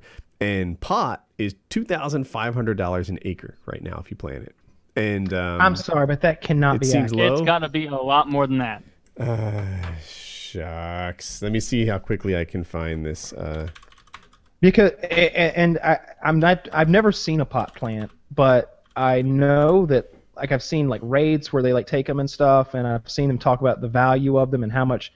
I think if you got a few plants, then you can make like 10 pounds every couple months, and like a pound of marijuana is like $4,000 or $5,000. All right. Here's where my mistake was. It was about. The yield per acre was about $2,500, but the production value in dollars per acre was $1.2 million for pot. Yeah. Oh wait, I'm looking at tobacco. What the fuck? Well, you get some weed in the ground. Let me give you the numbers that I'm looking at. It's from Normal, so you know it's accurate. And here are the top 10 North Carolina cash crops. It shows you how many harvested acres there are, the street price per unit per dollar, and the yield per acre. How do you read this thing? So it looks like, so it's in pounds, the tobacco, and the BU's bushels. So it appears that 1 pound, let's see, pound of marijuana, unit street price. How many pounds can you plant though? Production. So they're saying $2,600 a pound. Why is the street price in 1997 dollars? Don't judge. I don't know. I don't understand. I guess it's an old thing. I think it would be. But here's where the $2,500 came from. The street price per unit dollars. Yeah, that's their street price per pound, but it's double that. You think it's double that now? Yeah. Yeah, it's 4,000. Well, this is 1997 after all. There's a couple middlemen in there too. Maybe the farmer is only making $2,500 per pound, and by the time it gets retail, it's $5,000 a pound. Just making that up. Could be a thing. If you go straight from the guy who's like growing it somewhere to your, I don't know, wherever you keep a fucking pound, it'll be about $5,000. So neither here nor there. I I suspect that glorious difference, right? The unit price difference where it's like tobacco's a little under $2, cotton's half $1, soybeans are a little under $7, and pot is gloriously $2,600. If it became legal, it wouldn't stay like that, right? And suddenly, like, there'd be so much competition amongst legal pot growers that that number would drop. But if it still made sense, then yeah, I would grow pot. I think it's to be used responsibly, especially in a legal situation. Treat it like alcohol, where you need to keep this thing in moderation or it messes you up. But yeah, I would totally grow it if it was a good profit. Would you become like a cool stoner dad or just sell it? No, I would not become a cool stoner dad, not in the slightest. I didn't think so. Yeah, I don't think it's for me. I don't drink alcohol much either. Like, I can't remember the last time I drank. It was probably a PKA episode. Yeah, so no, I wouldn't start being a pothead just because it was legal. But I might start being a farmer. That's what finally facilitates it. You know what? Weed's legal. I'm becoming a farmer. Like, you're the one person that took that approach to when it got legalized. The only one. Well, Everyone if else that's just the wants to case, smoke. then I would make tons of money, but I doubt it is. I bet pot. I mean, I don't know. It takes a lot of know-how to grow it. You know, it's not like corn where you just kind of plant your perfect genetically formed seeds and it's like a repeated formula that's out there. I feel like with pot, there are these like craftsmen who have special blends and who like, you know, if I were to just grow a random pot like it was a tomato plant or something, I feel like I'd get random ineffective. You can so the way it works, you can order like the name brand seeds, like from wherever you want, Amsterdam or California, straight through the mail seemingly, and so you've got the name brand. So if you wanted Trainwreck or OG Kush or something like that, I want something that was mentioned in the TV show Weeds. Milk. Okay. You want some green crack? That was mentioned in there, right? Was it? Yeah, you get some green crack, some Girl right. Scout cookies, something like that. You get a bag, and it's just like tomato seeds. You know, it'll be like Red Delicious or whatever. You're like, oh yeah, everybody loves some Red Delicious. It's got delicious I think right in it. From what I understand, your tomato growing expertise would lend itself quite nicely to the marijuana business because both of them can be done in sort of a hydroponic type setup. Both of them, I think, need that sort of scaffolding to help them grow up and be the powerful, load-bearing plants. Yeah. But I would totally become a farmer if there was a good profit in marijuana. Now but how would you test the potency power, of your potency? Like, you can't see, like, you see the guy, like, I've watched this movie called Bottle Shock. If any of you out there like wine and you want to see a good movie, watch Bottle Shock. It's excellent. It's about the California wine revolution back in the 70s or whenever the fuck it was. In any case, he's got his, like, it looks like a turkey baster, but it looks much more scientific, and he's like getting the sample of the wine out, putting it in a little wine glass, and he's tasting it, and he's like, needs another 2 weeks. Yeah, like I need you out there in that field just rolling one up with one hand. Oh, that's just right. I've got a plan. We're sticking Chiz in the little house, right? I have a guest house. Like, where's Chiz out? He's in the smokehouse. You're just looking. There's just smoke rolling out the window. His eyes are bloodshot. He's dying. He's some good shit, Woody. We're good here. We'll put Chiz in the guest house, and that thing will just, the smoke will be pouring out the windows out the side all the time. Remember when Homer became he was going to become a farmer, and he got some of the nuclear rods from the plant, and he created tobacco. Half tobacco, half tomato. It's these tomatoes, you bite into them, and they're brown and juicy, and brown, juicy. And they taste awful. Everybody's just like, yeah. Oh, so they're like addictive, bad-tasting tomatoes? Yeah. That's awesome. Every hunk you take is like a mouthful of chew, I guess. Ugh.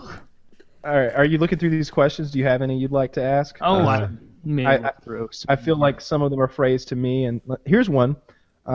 Is losing your virginity as big of a deal as people make it seem? Does it matter if it's a special occasion? What do you guys think? Thanks a lot, and keep up the great work. Ooh. I think we would need a female opinion before we could really answer that, because for men, I don't think it's that big of a deal. Yeah, I agree. Good call. So for a guy, and I didn't feel any different afterwards. I was just like, you know, we got that done. Glad that's over. That was great. I enjoyed that. I want to do that some more, but like this first time wasn't like a monumental thing or anything, or like some moment I'm going to think back on. You know. Yeah, I agree. It's hard for me to give advice to kids because in a lot of things it seems like we give kids advice that we know is not the best advice because it's not socially acceptable. You know? Here's the advice that I would give myself if I could go back in time. If I got a fucking time machine and I can warp back to when I'm like 13, like, look, man, these bitches don't even see it coming. You could knock them over like fucking bowling pins. Here's what you got to do. Because 13-year-old me could get with some 13-year-old girls. There was in 5th grade, there was a chick in my class with huge tits, okay? Like, there ain't nothing wrong with that if you're in 5th grade liking those big boobies on that girl. If you're the same age. Hormones in the milk. Dude, they were huge. But you're not talking about having sex at 10. No, I'm not talking about. Well, I mean, you know, if she was. No, she was 10. He was 13. If you're both. No, he wasn't. I'm not suggesting that anyone do anything with anyone who's younger than them because that's a real no-no apparently. And because in a lot of. Well, you know, you're 13, she's 12. Like, where do you draw the line between illegality? I haven't answered the question yet. Immorality. I want my turn. Go. So for me, it was a big deal, and like Kyle was alluding to, this isn't always the advice like I'd want to hand out, but when I was young, I don't want to give all these details out, but when I lost my virginity, I guess, you know, right beforehand, my 2 closest friends had already lost theirs, and it felt like a race that I was losing, and when I finally, you know, caught him and also was a member of the sex-having community, then it gave me like kind of a sense of pride and self-confidence. Like, you know, now no one has a thing on me. And that was kind of good. In hindsight, you know, that was all in my own head. And, you know, I guess like Kyle and Taylor said, it's not that like it changes you or suddenly like colors are different or your moral stance or like as a person you've evolved in some way. But for me, I was stupidly kind of keeping score via some sort of sexual scorecard, and I liked that I was finally on the board, and it made me feel good. And then after that, by the way, like the frequency at which I had sex or how recently I had sex or how, you know, much my girlfriend wanted to have sex were all things that that made me feel better about me. And that's probably not healthy, but that was young me. Okay. What do you think, Taylor? How big of a deal is losing your virginity? Or perhaps how big of a deal was it? It wasn't that big of a deal for me at all. It was. I can see what Woody's saying with like the whole wanting to join the crew if you had a friend who had fucked before you had, and it's like, oh, I'm missing out. They've experienced something I haven't yet. I want to get on this train. But in regard to this person's specific question of should it be a special occasion, I don't think that matters one bit at all. Like, one bit at all. Like, I mean, maybe if you're a chick, you'll have a different perspective, but for me, I would almost prefer that it was some weird, crazy story that was, like, really excellent and good. That way, even if it's not a special occasion, you got a good story for the ages. Like, even if it was terrible and went awful, if it was funny, and you still... Sex stories are great, and all of my sex stories, almost none of them even mention the actual sex act. It's not about, like, when we actually had sex. It's what I went through to try to get there to have the sex, what I was willing to, you know, the hoops and ladders I was willing to like shimmy through to put myself in a position where I could get laid. That's what makes the sex stories funny, and that's what and in part that's what makes the sex good. It's when I did this, I did that, went there, did all this stuff, got it, and that's what it's all about. It's a never-ending hunt. It's like, gotta catch them all, gotta catch them all. It's like fucking Pokemon, except not as rapey. It's Pussymon. And so unanimous across the board, special occasion doesn't matter for this gentleman, whoever asked this? I like having a low count, too. Like I haven't been with a lot of women, and and I like that. I wasn't sure I would when I was young. Like I would worry that I was missing something or whatever. And even now, like sometimes I hear Kyle talk about like his sexual prowess, and I would argue I've had more sex than Kyle. I'm older. Yeah, but Much older. yeah, but really, what I am is an absolute expert in one person. And if I went to some random girl, then maybe I wouldn't be any good at all. I'm not even sure. But I also kind of like it that way. I find that the same things usually work for just about it. There's a few key things that work across the board. There's little you feel around everywhere and wait for reaction. Some people like the back of their neck, and some people like their ears, and some people like fingernails. Sometimes some people like I know how to turn wings on. Their lower back. So you got to grow them long and sharp. Some people like it, harder. Some people like it softer. Some people, you read stuff that works here and there, and you're like, oh no, that's not her kink. That's one of the reasons why communication is so important. Like, right. Before you have sex with your partner, like let's say you're both virgins, you probably need to talk about that, and maybe, talk about what you both expect to get out of the experience. That's probably what you should really do. If there's any preparation to be done before you lose your virginity, in an ideal situation, I think that maybe it's like you and your girlfriend have both never done it, or something like that, and you talk about it for maybe a while and figure out what you're both expecting to get out of the situation, and be open and honest, and don't be embarrassed. You're about to put your penis inside of her vagina. Like, why would you be ashamed to ask her a sex question? That's how you have good sex. Is you're not embarrassed to ask someone to lick your balls, or you're not embarrassed to to tell someone that they're biting your dick, or something like that. If the people who are having bad sex are out there, are sitting there just like, here we go again, 1, 2, 3, 4, like, and their wife is laying there just like, here we go again, 10, 9, 8, 7, 6. Like, I imagine her counting backwards. But but if you're gonna but sex should be something really fun that you share with somebody that you care about, or just somebody you met at Denny's last night. It's up to you. Depends on Denny's. It's not about what anyone else thinks about sex. It's about what you feel about sex and what it means to you. Some people think it's something that you want to share between yourself and this one other person. Some people think it's not all that big of a deal, and it's just like maybe, shaking hands. Maybe you want to shake hands with lots of people, see how they feel. Maybe this one's got a tighter grip. Maybe this one's got smaller hands. Maybe this one did her fingernails up really nice. You never know. Ooh. You want to shake? But if someone shakes a lot of hands, you need to be careful and wear gloves. Purell. Because you don't want that shit from handshakers, chronic handshakers. Sometimes your hand gets a little dirty. You gotta go. You gotta go wash your hands up. Get them clean. You gotta go. A lot of places have free clinics where you can fix up your dirty hands, no problem. Absolutely. You just Google. You got gloves for free at the health department. Excellent. You just make sure. Not very comfortable gloves at the health department. I'd recommend actually spending money for the ones at the store. Totally. It's for and I don't understand why they make condoms anymore that are non-lubricated. Who are these people out there? They're like, I'm going in dry. Nah, she's so like the only use if I had any more, I wouldn't even feel it. Can you use white platinum with a condom? Is it? I'm not no, sure if it's. You have to use the right kind of condom.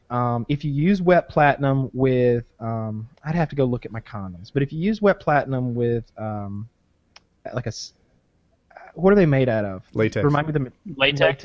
I think if you use them with a latex condom, it will slowly deteriorate them and evolve, and like they'll kind of dissolve a bit. So there's latex, sheepskin, and one other thing. I don't remember the third one. There's another synthetic material that's like the brand is like SKYN skin, and it's not the brand, it's the model. I can't remember the brand. It's like Matt Trojans or something. But in any case, they don't dissolve. But if you get the wrong kind, it will. But you have to have sex for like an hour, like before that happens. Well, now we're getting into PKA stats. I think that the safe thing to tell people if they wanted to trust us was you used wet platinum with the right kind of condom. Yeah, I would use a water-based lubricant if you're using, which includes Astroglide, KY jelly, and most of the big ones, water-based lubes. But I don't. I still use the wet platinum with the regular condoms sometimes because it really takes a long time. I'll just switch. I don't use condoms anyway, really. I mean, you know, Plan B can be Plan A. Yeah. I'm just joking about that. My cousin, though, for him, I was like, dude, it's Plan B, not Plan A. He's like, speak for yourself, motherfucker. Smoking a cigarette. Like, he's like, I bought so much Plan B, the pharmacist thought I was buying it for somebody else. Yeah, because I'm pretty sure, like, if you take that too often, like, she's just gonna be barren, just poisoning her womb forever with too much Plan B. Hey, look, like, that's a thing, right? I have a thing to talk about. It is a thing. I mentioned it to him. He said she knows, she doesn't care, whatever. But I'll, you know, birth control. Make it happen. So don't have any babies. On the whole plan thing and whatever, I want to come back to the AMAs, but there's someone in our life who I promise is not Jackie and I. They're having a baby. They're actually older than Jackie and I. I think she's 47. Ooh, risky business. She's 47, and I don't want to say that it was unplanned. It was more of a, like, we'll let God decide. Happy accident. Kind of thing. Like, they've been... you know, I guess regularly having unprotected sex, doing the sorts of things that would create a baby, but not seeing a fertility doctor, something that a normal, like a 47-year-old might typically have to do. And there's a baby. I'm joking on about the not way. using condoms. Continue. They're not using condoms. I just felt like I was thinking back on the things I just said and like, yeah, that was funny. That was funny. Yep, all good. Wait, did you say you don't use condoms? Let's not put that out there. Okay. Continue. Yeah, and I just I don't know even what to say. Like, there's lots of things I could tell you guys that I wouldn't want to say in public. They're real people that exist in our lives, and I can't say anything negative. But 47 years old, having a baby. Here we go. They've been married 6 Is or it 7 that months. crazy? Oh, that's a problem. How Well, long? they dated for almost a year prior to that. I got no problem with this. You know, Uh-huh. in this day and age with life expectancies like reaching into the 80s, you know, these people have another good 20 years in them. They can get a kid into college. Like, why not? They'll be 67 20 years. They'll from be now. 60. They'll be 67 in the year 2035 or something. Uh-huh. Like, Yeah, that's but that kid's always going to have to be the kid with the old parents who can't go to the sports games, and he has to push around at graduation. And he's not No, going to be you able don't to get- play catch with Well, the that's kid as much 67? because he's old as shit. Well, they'll be 65. That's getting up there. You walk on your own at 65. But that's what she'll be, 65 Yeah. at high school graduation. might be a spry Or 65. 66 because she just got pregnant. That's true too. Ooh. Well, Yeah, I don't know. that's... You That know would what, kind of someone suck. that- Did she have kids other than that? Does she have any other children? Yeah, she has 2 boys and an adopted girl who is the youngest. And how old are they? Like 31? No, say I'm going to get close. 18, 15, and 11. Oh, so she had know- kids all pretty late then. When someone has a kid very young, I'm quick to judge that because I know that I know more about everything than that person does. And there aren't any 18-year-olds who know more about life than me. I'm sure there's some highly intelligent 18-year-olds who know more about a large range of things, but you don't know more about life than me. I promise you don't know the repercussions of that baby better than me. So when I see someone 18 having a kid, and even younger, you know, obviously it happens all the time, you know, 15, 16, 17-year-olds having kids, I'm just like, oh, you done fucked up. But if somebody's 47, Yeah. Good In luck. some ways, it's really awesome. You know, babies are cool. I'm very glad that I have 2 kids. I still think you should go for that third man. Heck, Jackie doesn't want one. That's Dude, one get a of- black kid. Okay. Why? Why? Why Why would a black kid? I don't know, you know, I Just figured mix it up. Is Well, it first because of- of the farming? Do you think I'm going cotton? First of all, they're readily available. Okay. I'm so sorry. I figure if you want one, you just go get you one. You know, like, adopting a black baby is like picking up a deep fryer at Walmart. Like, you want one, you just go get it. It's $50 or something. Okay. I figured you could go get one and make that happen pretty easily. A healthy white baby. I just don't think there are many of those. You get 'em Yeah, from the Russia. white baby market is at an all-time high. It's like now they said a on, lot of black babies. It's A like friend I'm of mine raising just Arizona. picked up a pair. Brother, sister. Bam Bam, Russian. Ooh, some Russian kids would be cool too. Yeah. They were a little messed up. They'd seen some hardcore shit. They're wonderful people. All right. But yeah, she's having a kid, and in some ways it's freaking amazing, and in some ways it's kind of scary. And she's 47. There's a lot of alarms that go off with that. And you know, like if you're over 35, then you're kind of like a high risk type thing. But 47, that's hardcore. Most people can't even get pregnant at 47. I think. I'm not even sure about that. But 1 second, I'm gonna grab a drink. Oh, Kyle's going for a drink. All right, so AMA questions. A couple of these for Kyle. Let me see.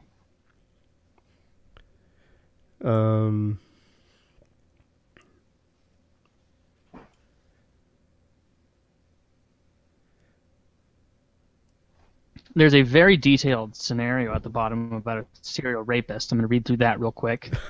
Okay.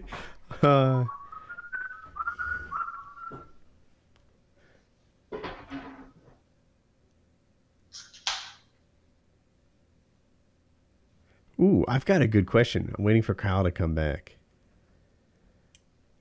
Man, I wish Kyle were here. We're ready to do this. Oh, yeah, we could just...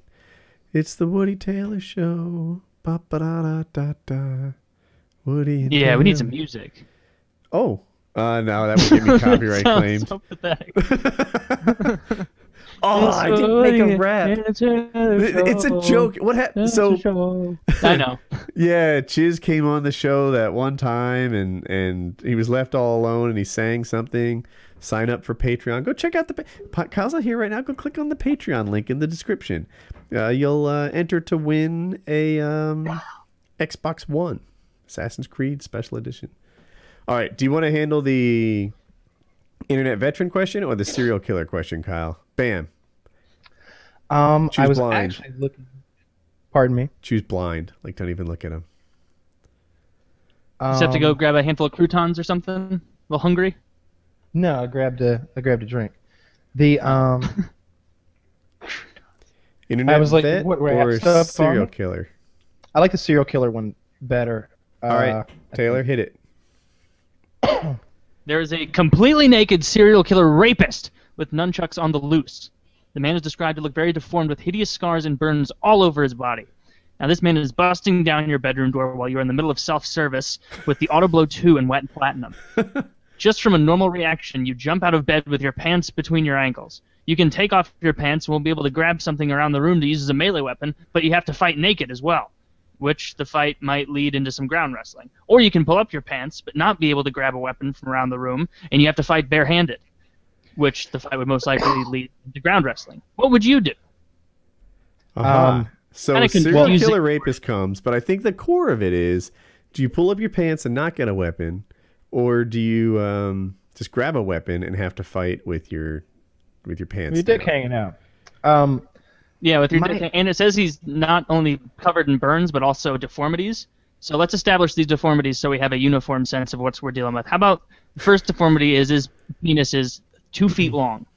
I imagine that he's got one of those things where his face is kind of smushed over the eye, like there's a flap of skin over this eye a little bit. So it's just like a little bit like the Hound, like that, like yeah, a little bit like a little fucked up, and like but this one's like real big, so it's just like So you get a comparison there. And he's got kind of a weird stature, so he doesn't walk normal. He's kind of just like. I think one of his hands is a hook. How tall is he? Is he a very large man? No, he's like if you weren't so bent over and like stove up crippled type, he'd be maybe 6 feet tall. But the way he's lurched over, it's more like 5'9", and he's just kind of like comes at you like this, and sort of a shuffly thing. All right. Well, the more I'm picturing him now, the more he's not like a scary deformed guy, more of just a handicapped individual who wandered into my room while I was masturbating. Think about the crippled guy from 300, the one who like told the Persians how to get behind the Spartans. Remember that guy? Fucked up hand. Yeah, remember how powerful he was with the spear? Yeah. Ephialtes! He's like throwing the spear. I will kill many Persians, my king. Like, no. Leonidas was a dick for not letting Ephialtes like join the mix. He was like, the strength of a phalanx is that we stand together. It's like, wait, are you Scottish? Don't pay attention to my accent. We're Greece. We're Greeks. And Cool, you're not fighting my army. Exactly. I am William Wallace. Wait, wrong movie. He's like, the strength of our phalanx is what keeps us so strong. And then they get out there, and he's like twirling around and slinging spears and lopping heads off and doing a dance. Like, everybody's slow motion, 3D spinning, dodging shit, shield bumping it turned people. out the phalanx was just kind of like the starting position. Kind of like break dancers start all together, and then they just kind of start doing their own thing. That's what it's really like. Oh, but the question. So he's like FELTs. So he's pretty strong, but scary looking. So here's the thing. I have to pull my pants up and fight barehanded. Okay. I wouldn't feel safe with my junk waving around. I think I'm gonna grab the auto blow off my cock and beat him with it. Is it very heavy? Yeah. I think it's a satisfactory weapon. Like a toaster. Yeah. Heavy enough to club a retard, apparently. Yeah. Just get it. Maybe you spin it by the cord. Get it really going. Bring it on, FELTs! Wait! I don't take Until it off it's my making... massive cock, and I spin it by that. Then I hit him. Yeah, just a loud thrumming like a helicopter noise starts to come from how fast you're spinning this fucking masturbatory tool. Maybe your opening move is to blast him in his face, and then you go after him after you've came at him. No, it's kind of cheating for me because literally in my top drawer there is a knife and a gun, and no, it can't be that. It has to be like something goofy, like an auto blow. No weapons are within arm's reach. I'm telling you, what's like if I get out of bed and stand up, there's a gun and a knife, and there's a 25-pound dumbbell. I'm telling you, there's not really a retard trying to rape you in your bedroom, and that's a question. And that if you say gun or knife, it's boring. I admitted that it's boring, but I'm prepared for such a situation. I'm sitting here with fucking $10,000 worth of body armor. like I'm ready to roll. Like this is, I do these questions well.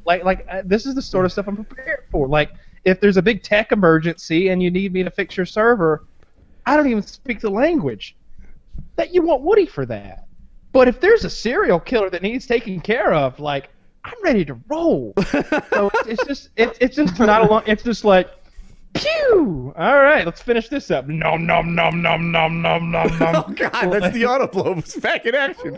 It took me a second. I thought you were eating for a second. You're like, I'm not even gonna turn it. I'm not even gonna turn it off. It's gonna be in my lap. Nom nom nom nom nom nom. And I'm just gonna be like, all right, come on in. Kyle's like, all right, I took care of that guy. Now back to business. The only thing you're mad about is that he made you miss the one good part of the video, and you have to rewind, but the mood's not the same, so you have to spend another half hour trying to find a better one. Bailey J already finished her own mouth. That's my go point. What you doing to me, man? Oh man. Don't Google who Bailey J is. Do Google who Bailey J is. I know who she is. She was on Joe Rogan's show, I believe. Yeah. Yeah, she's the transgender person. Yeah, she's a very attractive man. She's the prettiest man in the world, if you ask me. What about like John Stamos? He's up there. No, Bailey J is much more fuckable than John Stamos.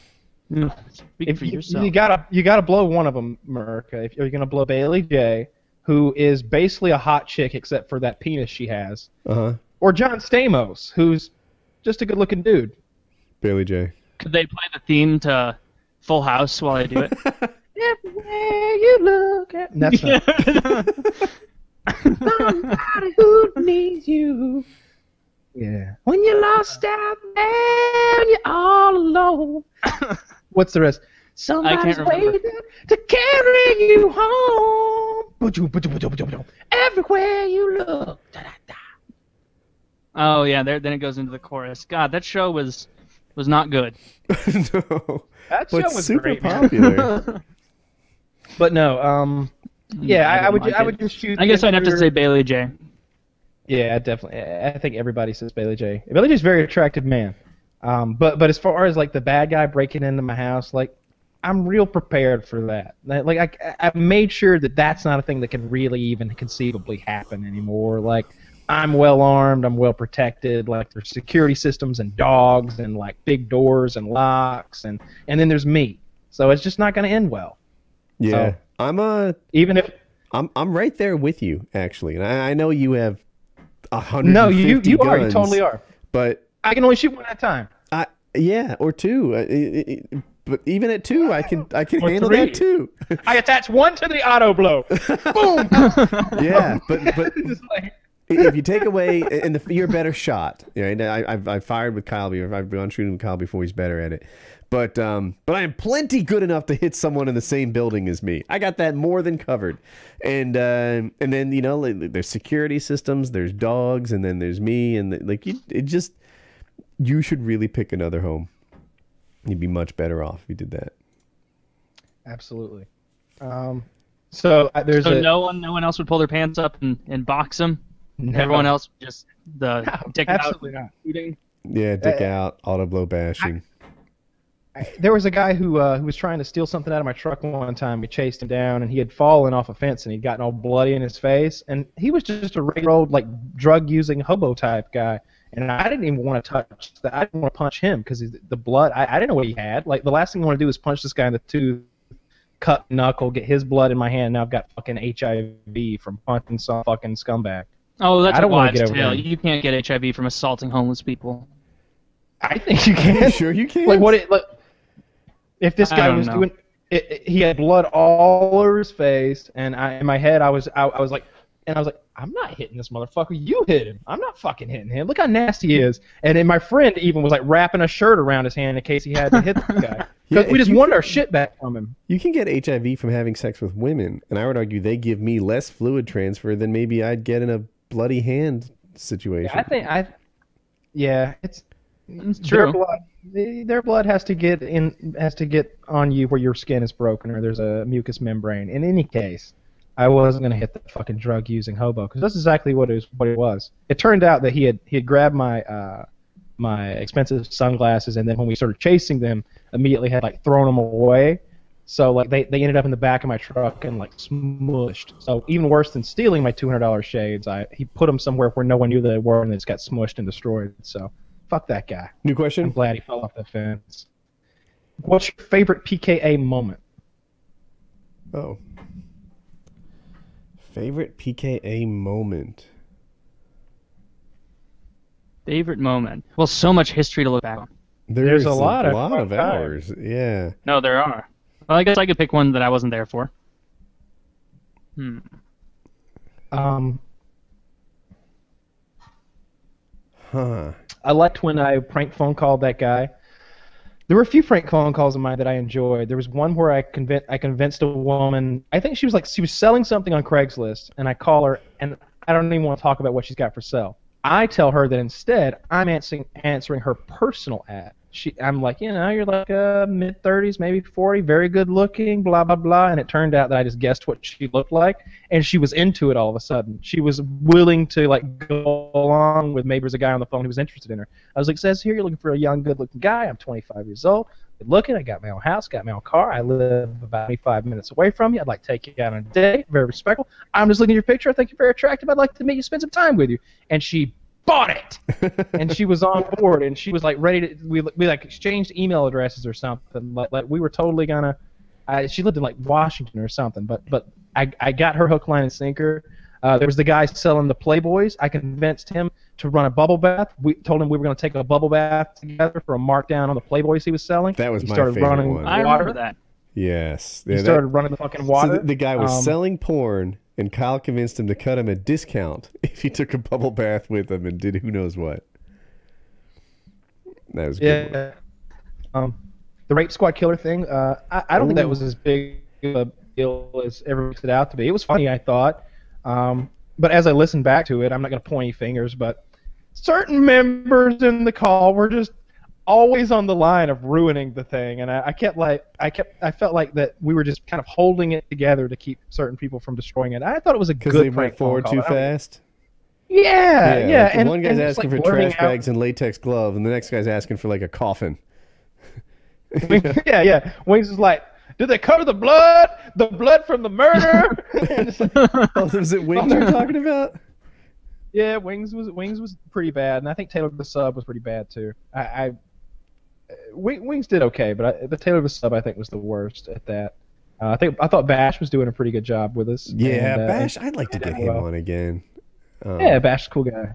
Yeah. I'll never forget when I saw him one night. We were all like meeting up at some Chinese restaurant or something in Boston, Philadelphia, Boston or Seattle. I don't remember which. And I just remember like it was dark. His big fucking smile.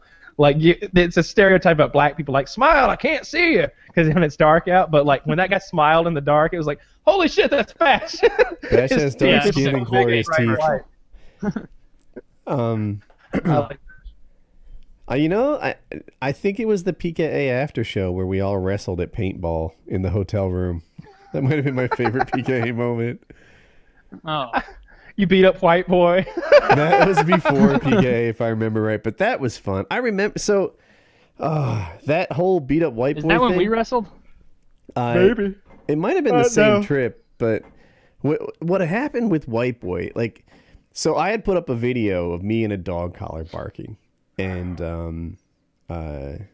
it was in Pets and Animals. It was like number 2 or something, and only 2 videos got on the front page, and White Boy saw that he had more views on a video than that one did, and that he could take the spot.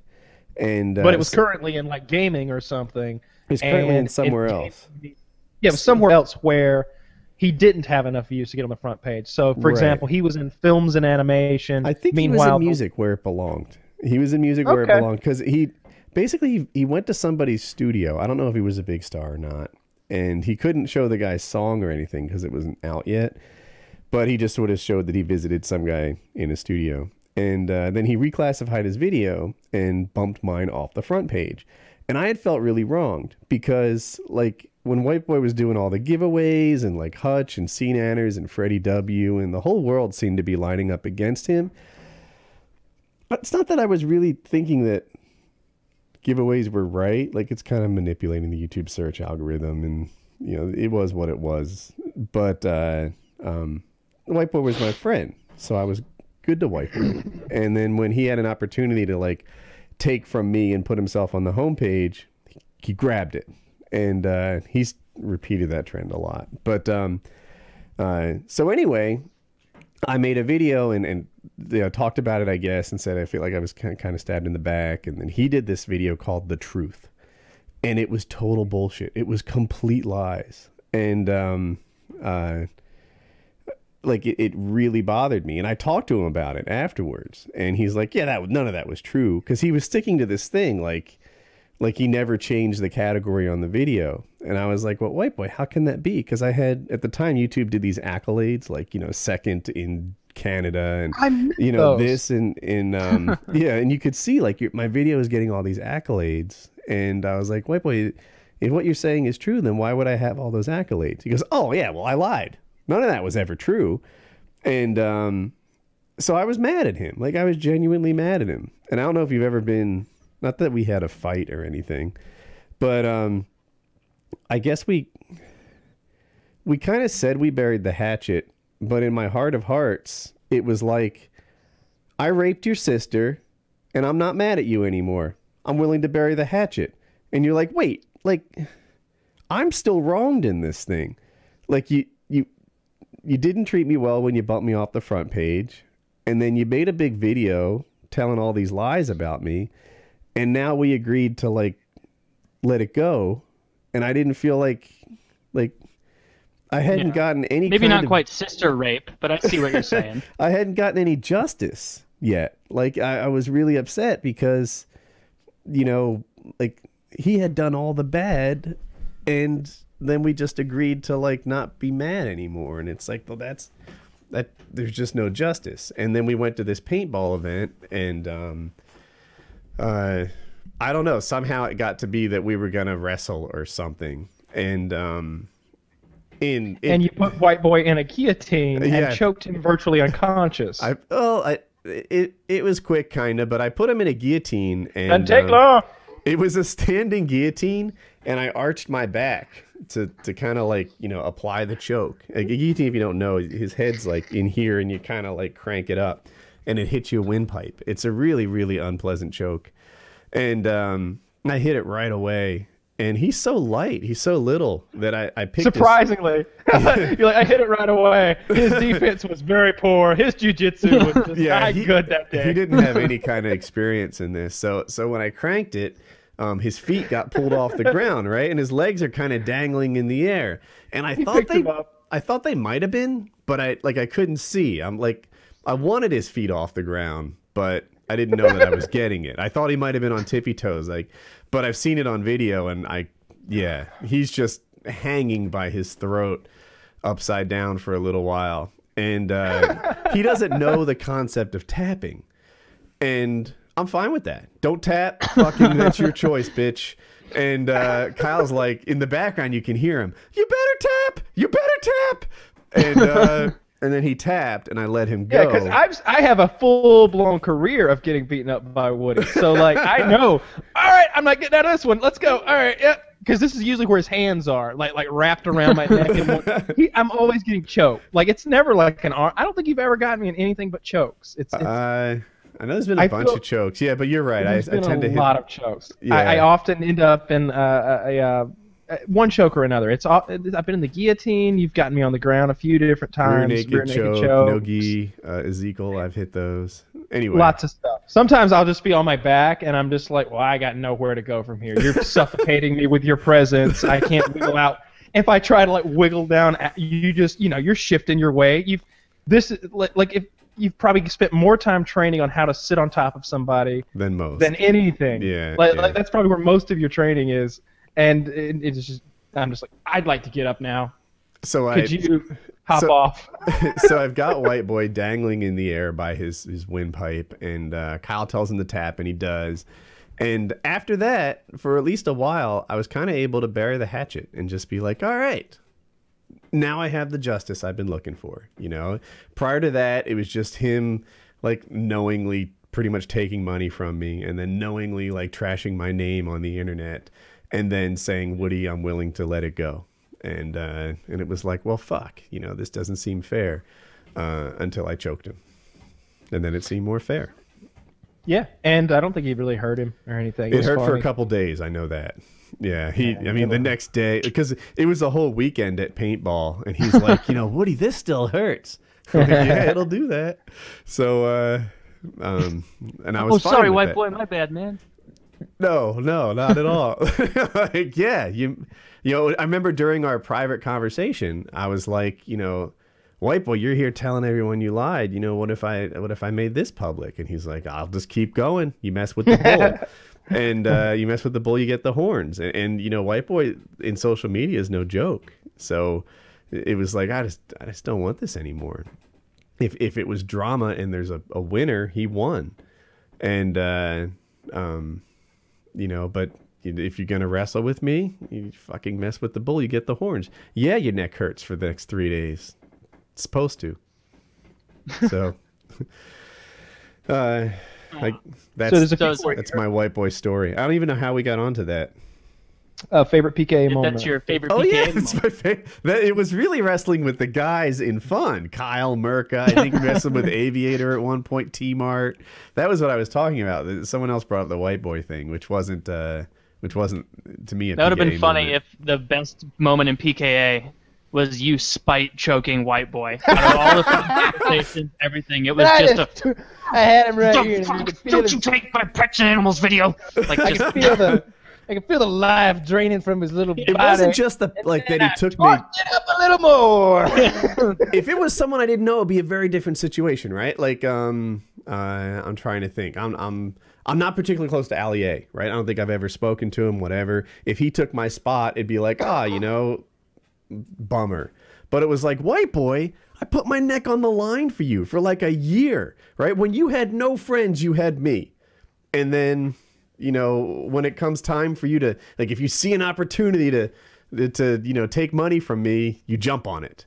Yeah. And I would do that shit all the time. It's just, switching categories. I got no problem with that. A lot of my videos I honestly in my heart felt could go in multiple categories. Right. I'm a film and animation, entertainment. There were more how to and style, sports. My shit could fit into any of that stuff realistically. It's not that big of a stretch of animation. Now, I think I only once put a video in like non-profit, but I honestly just didn't see. I didn't know it was a big deal. I didn't grasp it that I shouldn't do that. And you know, the video got like 3 million views or something, but like I didn't see anything wrong with it. And like the video that I beat was some bullshit video anyway. It was teaching how to do about some charity. It was literally I remember it was about algebra. There was a series of videos that wasn't very popular that taught people how to do fucking high school math, and I crushed that shit. Surprisingly. The homepage spot, but shifting it around, I had no problem with that. I particularly enjoyed because I could dominate like almost every category. I particularly enjoyed taking away the makeup girls shit because like they'd be on there, you know, like how to apply eyeliner, and I'd be like, watch this shit. 2 hours, they're gonna disappear. I'd change my video to how to in style. And like 2 hours later, their shit's got like 180,000 views. They're on the homepage. My shit's got 365,000 views after like the first update. And it's just like, blink, you click refresh, I'm on the homepage. Sometimes I'd have 4 squares, like somehow. Yeah. Like I would have top favorited, most viewed, and I'd be winning in my category. And for some weird refresh reason, I hadn't left the category that I was originally in, so I had it too. It was just absurd stuff used to be able to happen with the homepage. But yeah, I was at a level where if I tried really hard, I could sometimes hit the homepage. I was never a lock like you, but it was like, all right, this one I think is worthy. I'm going to ask for some favorites. Then if you get some favorites, you might have enough views. I might have enough views to like get in a category too. And who was that scumbag who had the favorite bot? That redheaded guy. He had a favorite bot, and the Yo Mama videos, and he could only do like 10,000 favorites. But I've been accused of using bots before. What I have is an incredible fan base. Yeah. When I ask my fans to favorite a video, I don't get 10,000. I get 20 or 30,000. Or I 40. Get or 40. I've got like go back and watch the videos when I actually verbally ask for likes. They've got 200, 300,000 likes. If I ask for likes, they'll get 100 or 200,000 likes. They just do it because you asked them to. What the hell was that guy's name? Was there Hot in his name? Yeah, Hot. He made a song about Cinnabons. He used to do song parodies. Yeah. I Anyway. have no idea. Anyway, you could see it like on his statistics. Like the video would go from 35 favorites to 10,000 in one update. And that was the thing. So you would hit 11,000. No, you could see it. Like the video would be a day old, it would get like 30,000 views, and then as it was 2 days old, it would get 10,000 favorites, instantly hit the homepage, get all its views, and if you're like schooled in this sort of thing, that's not what videos do, right? They don't like come out flat and then skyrocket later or something. You know, you sort of come out of the gate, all your subs see it and decline from there. Mm-hmm. And his would consistently just sort of flop and then launch up as he put himself on the homepage. And but it wasn't a favorite bot. But YouTube used to have this system where you could get other channels to favorite you. Yeah, like, so programmatically. So he had it was network based. Well, he had a website where people would sign up and give him permission to favorite on their behalf. So it wasn't like they were all fake people. They were just people that didn't even know they were favoriting your video. Oh, that's cool. Yeah. So yeah, that's a good idea, actually. It had something to do with, there used to be a website. I forget the name of it. Yeah, this is all kind of coming back to me now. Yeah, as you signed up for him on that website, you also gave him permission to favorite on behalf of you. And he got like 10,000 people to do it, and he could just put himself on the homepage all the time. So. Machinima had, some of us referred to it as the favorite bot, whatever you wanted to call it, favorite switch. And basically what it was is they asked the directors if they'd like to take part in a program where they would give the home base permission to use their account to add favorites and likes to certain videos. And the idea was that, hey, let's all sign up for this thing, and when someone really shines, when they go above and beyond, you know, they spend $5,000-$10,000 budget to make a video, they make, you know, their best video this year or something like that, we all favorite it, and that way, you know, we're exposing our big fan base to the best of our content. That was the idea. And I was part of that thing. I think we used it on my videos twice. Like twice they used the thing. But it wasn't that it added a a lot of favorites. It just showed up in the feeds of other channels that had been favorited. The goal wasn't to gain a lot of favorites to dupe the system. The goal was simply to share my video with everyone's fans. Yeah. Or to and I did the same. I never got the advantage of it. Like you did. You got a couple of videos that were the beneficiary of it. Me, I was always the grantor. You know, you'd show up on my page. And I was a pretty popular channel. You know, I never broke top 100 on YouTube, but I was often, almost daily, top 100 in growth, right? And like current views and stuff like that. Like I remember one day some hater was telling me something, and it was like I was 68th in views and 69th in growth on the same day, and that was normal for me. You know, so I was pretty active, but I would make like a song parody video, which to me was like something that I thought would be, you know, worth it. Maybe like a Shucks You or something. And I'd ask Machinima for the push, and they're like, nah, I don't think so. You know, we've got something else scheduled for the push. And it was like, that's just them being scumbags. Yeah, they were scumbags. And there's all new management now, but they were real shitheads. And it's like, well, Woody, we're cool with showing other people stuff to your fan base, but showing you stuff to their fan base, nah, fuck you, Woody. And but they did some other stuff that was good for me, I guess. And it's bullshit anyway, because I remember a situation where like the guy who one of the owners of Machinima was staying at my house, and I showed him the video that we were about to upload, or maybe we had already uploaded it that day. I was like, look at this shit. And I think it was the flamethrower video or a tank or a minigun. It was something a little above and beyond. And he was like, "Oh shit, we gotta push this." He gets on the phone. He's like, "Hey, we gotta push this thing." Nah, I don't fucking care. I don't care. Take your shit off. Nah, push this shit. Yeah, network wide, everybody, all the partners. And then like, sure enough, like 5 minutes later, it was like somebody went in the back and went, "We got one!" And like pulled a big switch because like network wide, everybody suddenly liked my video. And I'm talking about like an extra like 400 likes, an extra 400 favorites, which I just want to make sure people understand. It's not you're not trying to gain those favorites to dupe the favorite system. I wasn't trying to become the most favorited video, the most liked video. I already was, quite frankly. Showing up in everybody's feed. It's just showing up in everybody's feed in the Machinima network. So that was always great. The one thing, but it only I knew signing up for that I would never get a benefit. By getting in the dancing competition, like that was a lot of money that I was able to win. A lot of that was sort of self-made. I mean, everyone got in it. Well, not everyone, but a couple of people got in it. Extras had the same opportunity I did, etc. But in the end, I won. Like, I don't know if I talked about this before, but I won $37,500, like over $37,000 in that dance competition. That's awesome. Jesus. Yeah. Yeah. I'm a pretty That's good more dancer. than I thought. Yeah. A lot of money. And you know, some of that was for winning, and then some of that was just for showing. And I had to, you know, do 2 rounds and stuff. But you know, and like I said, yeah, most people didn't take nearly that. And 25 of that was for being the winner. And that wasn't Machinima's doing, making me win. But still, there was an opportunity and it meant a lot. Yeah, that was the I think I had 60-something left on my house at the time. So I took that like 37 with money that I had saved, and it was no more mortgage. So, yeah. Nice. Yeah. Well, my favorite PKA moment is actually when Anthony Cumia was on the show. I'd listened to Opie and Anthony, that show, for a while, and they have Jim Norton on there. It's really funny and raunchy, like kind of like the Stern Show a little bit. And that was just really cool to get to actually talk to him and like joke around with him, you know, play off of each other. Like, I don't know. I had thought about that before. Like, I wonder if it'd be really awkward or whatnot. We could go on his show. We should totally do that. That would be pretty sick. Yeah. We've been invited. We've been invited to his podcast. We should be more on top of that. I would like to hang out with him again. Yeah, that would be cool.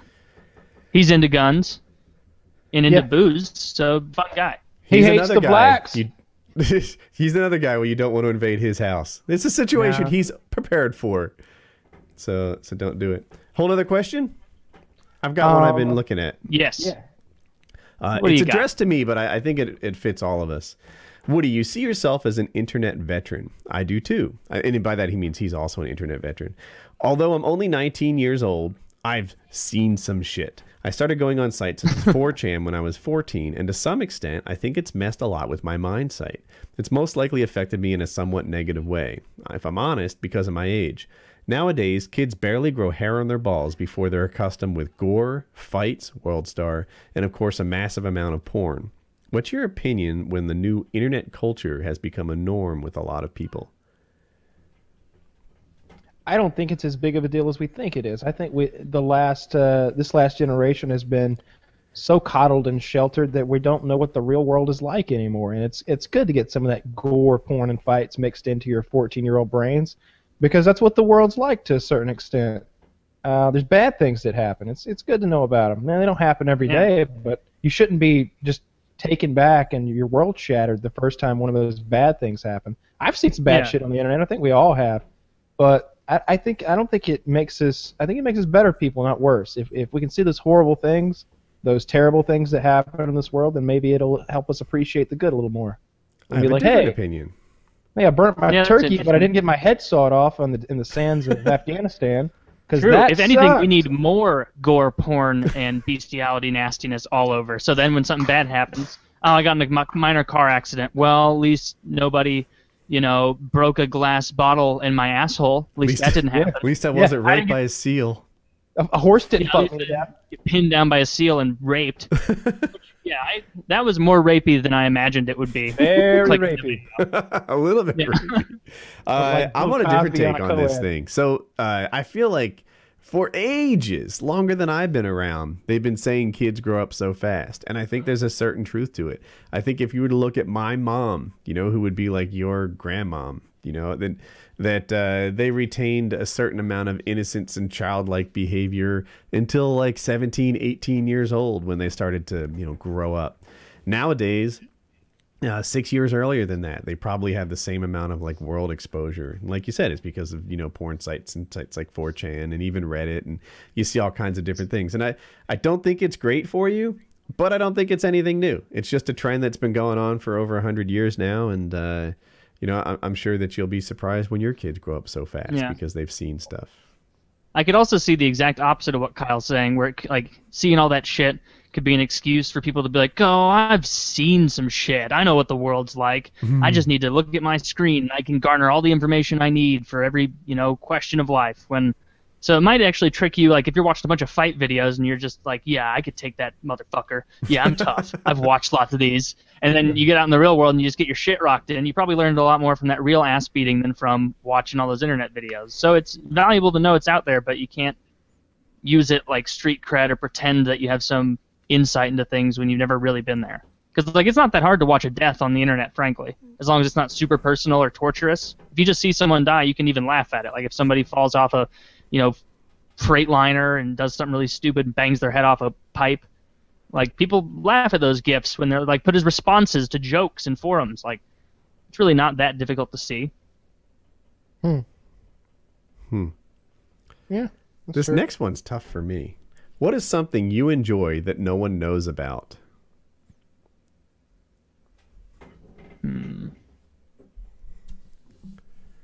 That girl in my basement. I feel like I've been such an open book for so many years now. Heck, it's hard to tell a story without having told it before. A secret that I've what's that? Cereal. I love cereal. I'm a professional cereal eater. I like all kinds of cereal. I like different kinds of milk with it.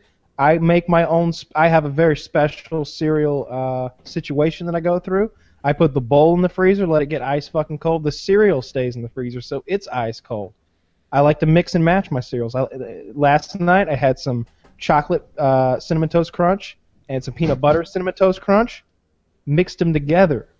Put some whole organic milk in there. Delicious. There's like a Reese's peanut butter cup cereal thing. I like to let it get soggy. I like my cereal soggy. If only that existed. It does exist at my house.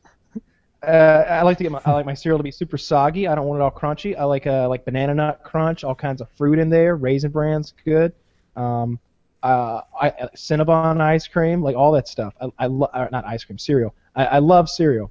I'm a big cereal fan. I've got lots of cereal in my house. I eat it all the time, and it's probably like one of my favorite foods. Cereal. I've probably talked about it before. I don't know if it qualifies enough, but I like fire. I like fucking fire. I like the smell of fire. I like the warmth from a fire. I like the look of a fire. I like the challenge of starting a fire, which isn't really so hard. Whenever I go camping, I'm the guy that starts the fire, always. We'll go camping in the summertime, and I make a bonfire, and I'm bummed that more people don't want to be around it. One of the things I'm excited about in my new home is that it has a fire pit in the backyard, and we're going to burn some shit and sit there and look at the embers. I hope that other people in my family like it as much as I do. That some days we'll swap out TV for burning embers. Have you seen those? One more thing. When I smell clothes that have been exposed to campfire, I'm like, yes, this. I know that feeling. Actually, I remember that day. I enjoy that. The smell of campfire. Have you seen those fire? It's not a fire pit. It's like a big marble table with a round hole in the middle that they fill with like those glass beads, and then they set the glass beads on fire, so you have this hot marble table out in your patio. No, but that sounds great. They're really cool. They got pretty them, cool. You can get them on Amazon. They're like $1,500, $2,000. It's like it's this big patio table that has a hole in the middle and it's on fire. It's like lava rocks or glass beads, and you can like customize what kind of, much like the media that they put in aquariums. You can get different glass beads, and I don't know how they burn. They put some sort of fuel on them and set them on fire. Propane. Propane. There you go.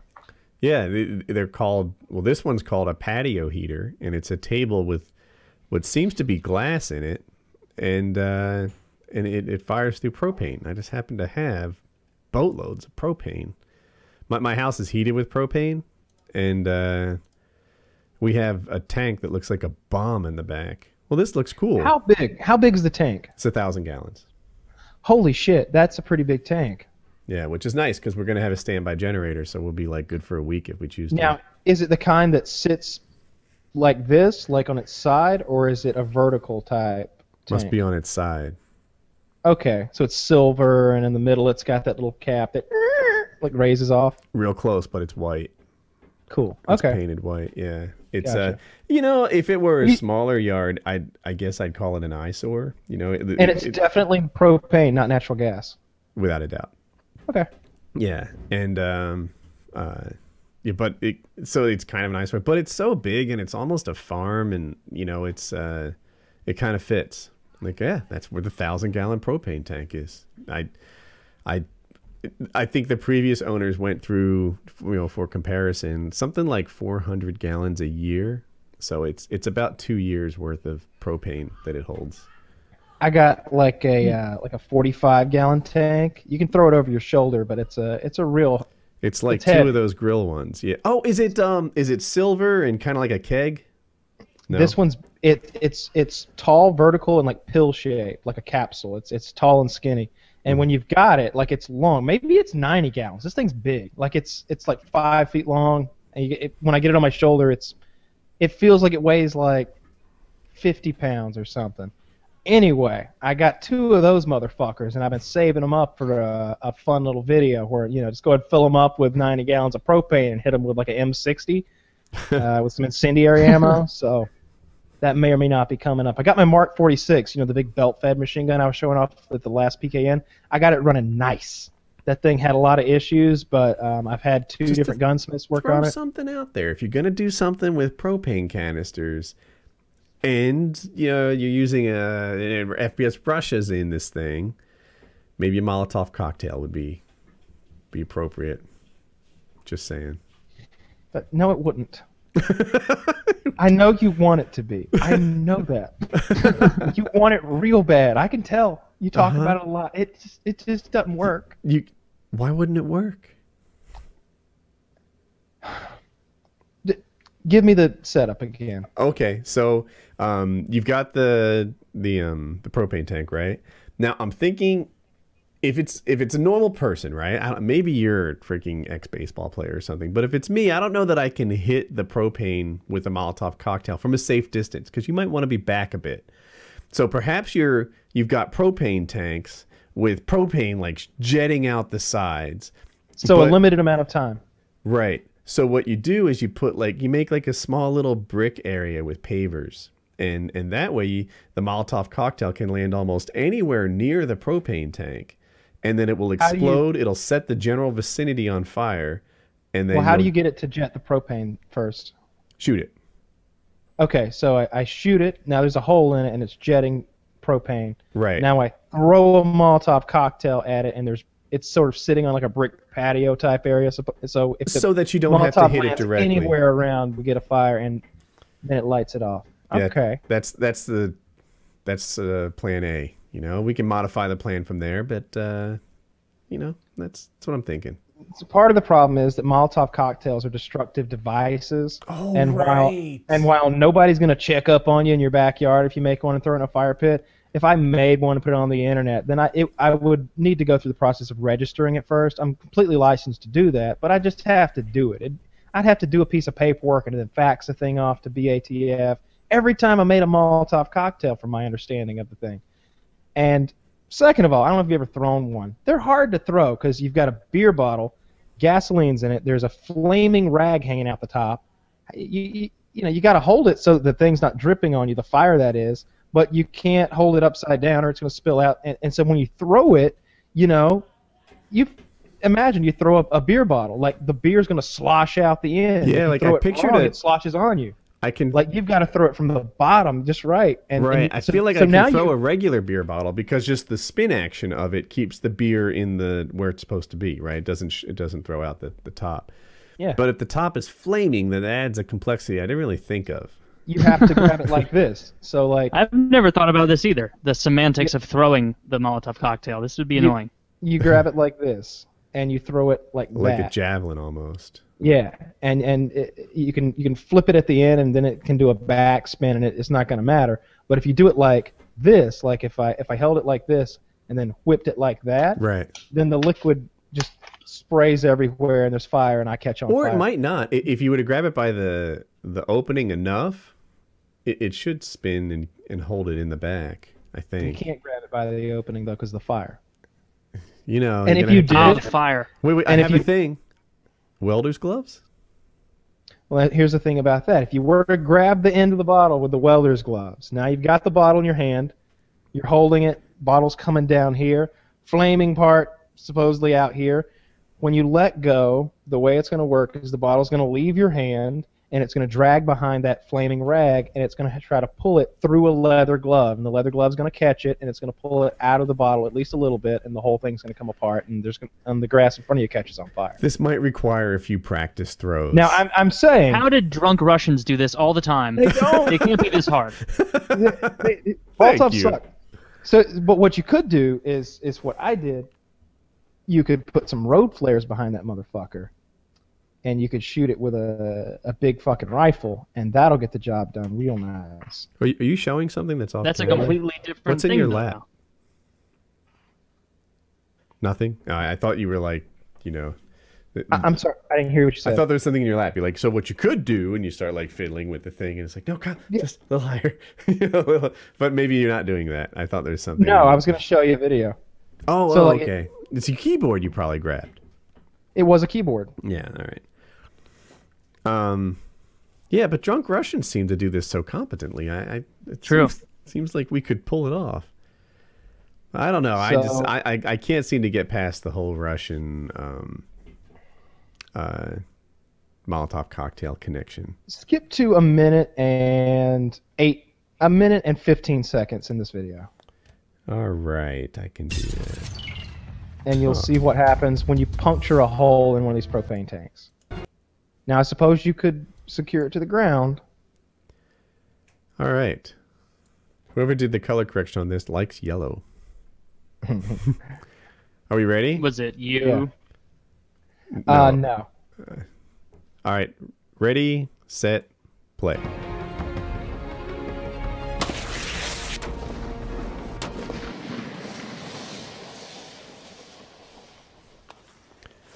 Yes, they're dancing around. So it turns out, movies are bullshit, as usual. Let me show So you as what we you skip have to do forward to really make this thing go off in the fireball. 154. Okay, so... You'll see the new setup I have, which is road flares attached to the propane tanks.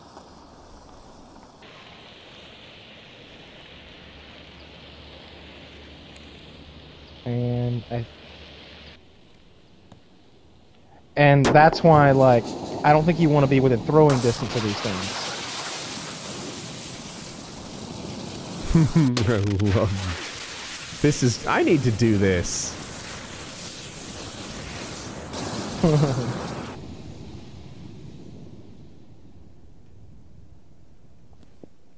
Propane tanks are dangerous. Definitely dangerous. You never want to strap road flares and explosive to propane tanks and then shoot them with your high-powered rifle. So I think we definitely learned something you today. just really That don't. last one's the coolest one. Yeah. What at 253 where I kick it? Oh no, I was saying like 230 where it's like spitting all the gas out and it's like a just like peal a of blue flame.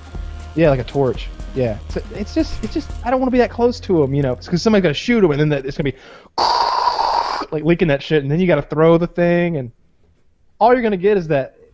You could do better. Is what I'm saying. What you really want to do to make a propane tank cool is you have to hit it with something so big that it comes apart.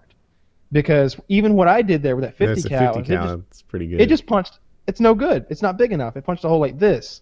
So you need to shoot it with something bigger than a 50 cal, something like a cannon, a 20 millimeter, a 76 millimeter tank gun, something like that. So I'm gonna do that soon.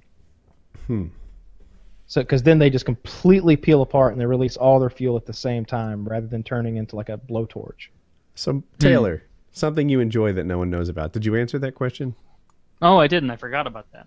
Yeah, that was cereal. Yeah, yours was cereal. Mine was fire. I like to like manufacture and completely. I think other people probably do this. Like I like to make up arguments and then either in my head or in the shower or in the car, like argue back at people that maybe even didn't exist. Like they just maybe. I imagine someone cuts in line with me at the grocery store, and then I'll just think for like 15 minutes about what I would say or what could happen. And I really get a lot of enjoyment out of that. So that's kind of weird. So I like to run through like lots of different scenarios in my head. So and I feel like that I do it so much that I'm prepared for virtually any situation. Like ridiculous situations, like all the time. I like to run through those and all the various outcomes and think about how I react and the best ways to react. Yeah, and it's not just serious ones, right? You think of stupid ones too. Of like course. You'll think of stupid, like if someone sneezes on your shoes at the supermarket, you can't let that sort of infringement stand. What would you do?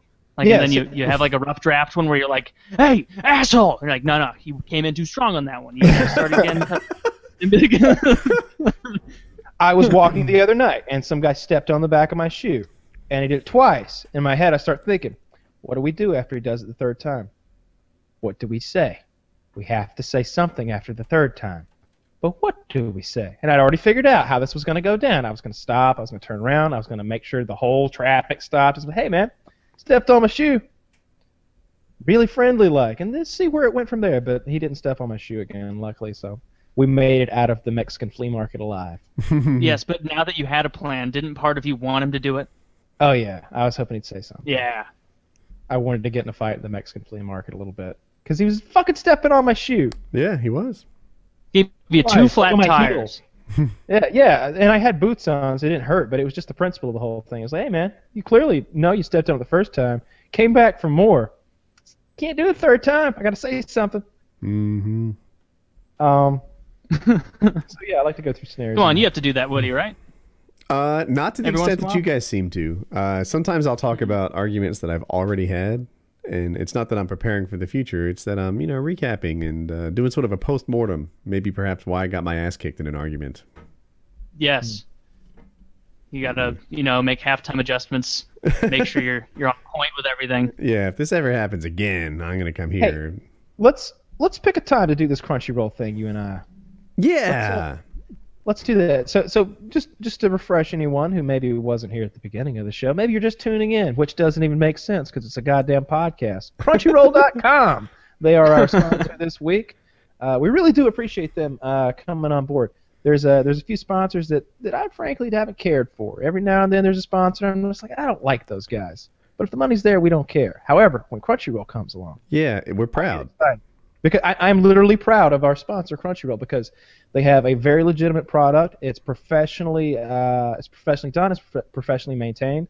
Lots of other people who are respectable work with Crunchyroll, and I like working with them. So I'd appreciate it if you guys went over to crunchyroll.com/PKA, got yourself this free month of this thing, and try it on for size, because we are definitely going to do this. When are we going to do this viewing party where we watch Naruto Shippuden, the tale of General Tso's chicken, or something like that? Or we'll watch the soy sauce one, or whichever one you'd like. I don't care. I will watch anything. But I want to do a thing where we get the stream together, get a few hundred PKA fans, and they get to watch us, and maybe they'll get interested in anime as well. Because I'm interested in it. There's a whole group of people who love this thing. I enjoy hentai, so there's got to be I feel like something I'm there. missing out on some anime thing. That's what it is to me. Yeah, exactly. So we went to Thanksgiving with the family, like for family friends, and both their kids are really into anime. And I mentioned that we were working with Crunchyroll, and they were like, Crunchyroll is the best. And then they just started like passionately, I don't want to say arguing because that makes it sound unfun. They were like, laughing and joking and what, debating, is that what you said? I thought maybe they were debating which was better, like between two series. Yeah, but it was like, like they were rehashing awesome moments from anime, saying, no, you should do this one. And there's one, I'm totally going to screw up the name of it, but people will know. It's like, boo, boo, boo, boo, boo, boo, boo, boo, boo, boo. That's what it's called. And apparently it is it's an alternate universe where martial arts dominates, but all martial arts is performed just through hair. So they have like karate hair, and they fight each other, and it's goofy and it's funny, and the two of them were just like, yeah, that one. No, not that one. And they had gotten a big kick out of anime, and it's like this whole thing that I'm missing out. Imagine you right now have never seen Game of Thrones, and it's like, oh, dude, there's this whole world out there that you still have in front of you. You've been missing it all these years, and I almost envy you because you're not waiting for next season like I am. You have it there backlogged for you. I kind of feel like there's this anime parallel out there, that there's like hundreds of hours out there that I haven't even begun to explore yet, and it can't be that bad because so many people dig it. Yeah, exactly. I think I just get I'm sure it's cool, and I liked Pokemon when I was little. I'm sure I wouldn't like it as much now. But it's like, I think what you said, hentai, like that stuff. Sure. For the longest time, I thought that's just what anime was. I thought all this anime stuff, and who is watching all of this filth? This is whole series of filth. Yeah. And then I guess a couple of years ago, I'm like, so it's just like Pokemon, I guess, or it's something different. I don't know. There's probably an anime person out there who's like, Pokemon's like the layman's anime. You got to be into Kikoman Remastered. Where you really get Is that low sodium? Yes. Reimagined. Wait, what was the name of your thing? Pokemon Remastered. Lord Kikoman Remastered Edition. You have to get the remastered one. That's soy sauce, by the way, for the uninitiated. Is that what it is? Kikoman is. Yeah. Okay. So I don't know. The brand of soy sauce. Japanese words. Oh. So yeah, I think it's gonna be good. I meet again with you. I think it'll be good. We'll sit down, we'll watch some anime with the stream, and even if it's bad, I think it'll be a more fun stream if the anime is bad. Quite frankly, if we're ragging on the anime a little bit and having a good time with that, I think it'd be an entertaining stream. But that's not what I'm going for. I'm hoping that we find something we genuinely enjoy, and I'm looking forward to it. Hey, what was that movie that we watched with Chiz? That Predestination? Yeah, if that's not is super close to that. Predestination with Ethan Hawke. Thought it was good. Mind-bending. I saw Interstellar. Oh, how was that? I actually want to see it. Did I change topics too soon? Nah, go ahead. So we watched this movie called Predestination with Ethan Hawke that's about time travel. It's a bit hard to wrap your head around, but once you do, it's a very interesting concept. I think it's worth a watch, though. It's one thumb up, not two. But I liked it. Yeah, I agree with that review. Interstellar, I give 2 thumbs up. I saw it at a regular theater. I can sort of imagine why it was so epic in IMAX. There were moments when the speakers were booming and the screen was shaking and it was coming at me, and I was thinking to myself, I bet in IMAX this is even better. What did Did you like the part? My favorite part is when they're trying Spoilers, to. I think, coming. No, I don't think this is too much of a spoilers coming? spoiler. They have to dock their spaceship with that Mm-hmm. space station type thing, and it's spinning at 67 RPMs. And I'm probably gonna get this a little bit wrong, but the robot tells him he's like match the rotation. He's like, sir, that's impossible. It's not possible. It's necessary. And they start, and so Matthew McConaughey is spinning this ship at 67 RPM, and he's just like, ah, like until him and the spaceship are matched in the rotation, and then he's got to dock them. And he like looks over at the robot, and he's like, if I black out, you got to take over. It's I didn't care for that part. I didn't care. Is for it a that part. Lincoln that he's driving? A Lincoln ship? There were other parts I liked a lot more, and I feel like if I were to share them with everyone, but like Kyle's like, he said he cried several times in the movie, and there were parts in the movie where I was crying, and I was thinking to myself, I bet this is one of Kyle's parts. You know, like, Oh my God! So I You think two we can- are. Hang on. I think we can. I think if I say it this way, it's non-spoilerish. Okay. Was it the part where he was checking his mail, his video messages?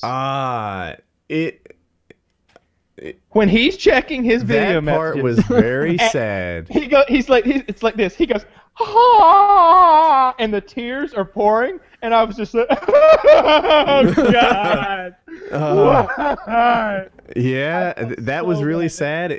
I was fucking crying bad. No, I want to say there was it's Matt Damon's turn, I guess, if there's a better way to phrase it than that without spoiling it. That Yeah. impacted me greatly. I was like, what? And anyway, so Interstellar was very good. I would check it out. Hunger Games just came out. I think I'd still go see Interstellar. I'm going to see Yeah. Hunger Games too, because I read the book, as in I listened to the audiobook. And so I Hunger kind of Games want to 3. see it.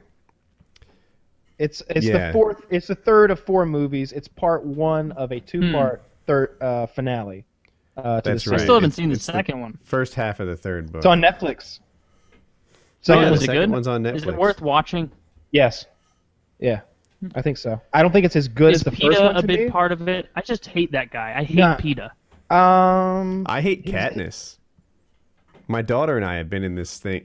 So my daughter is very, like, let's see, this would get her in trouble if I were to say this, but she's a little social justice worry. Oh, is she in her liberal phase? She is. And So it she was a fun tends to phase. side with women a lot. You know, she sided with is Michael Brown the Ferguson guy? Is that his name? He is. Yeah, she just absolutely sided with, like, that guy was on his knees, hands locked behind his head, Begging for had done forgiveness. nothing. he was complying with the cop, and then for no reason, the cop just shot him in the back of the head 17 times, unloaded his gun, and the police are just out there unprovoked executing people. And I'm like, hope that Well, that's just part of being a teenager. it is. Yeah. But to me, I tend to look at motives and see, like, does this smell right? Like, certainly there are douchebags out there who do terrible things unprovoked.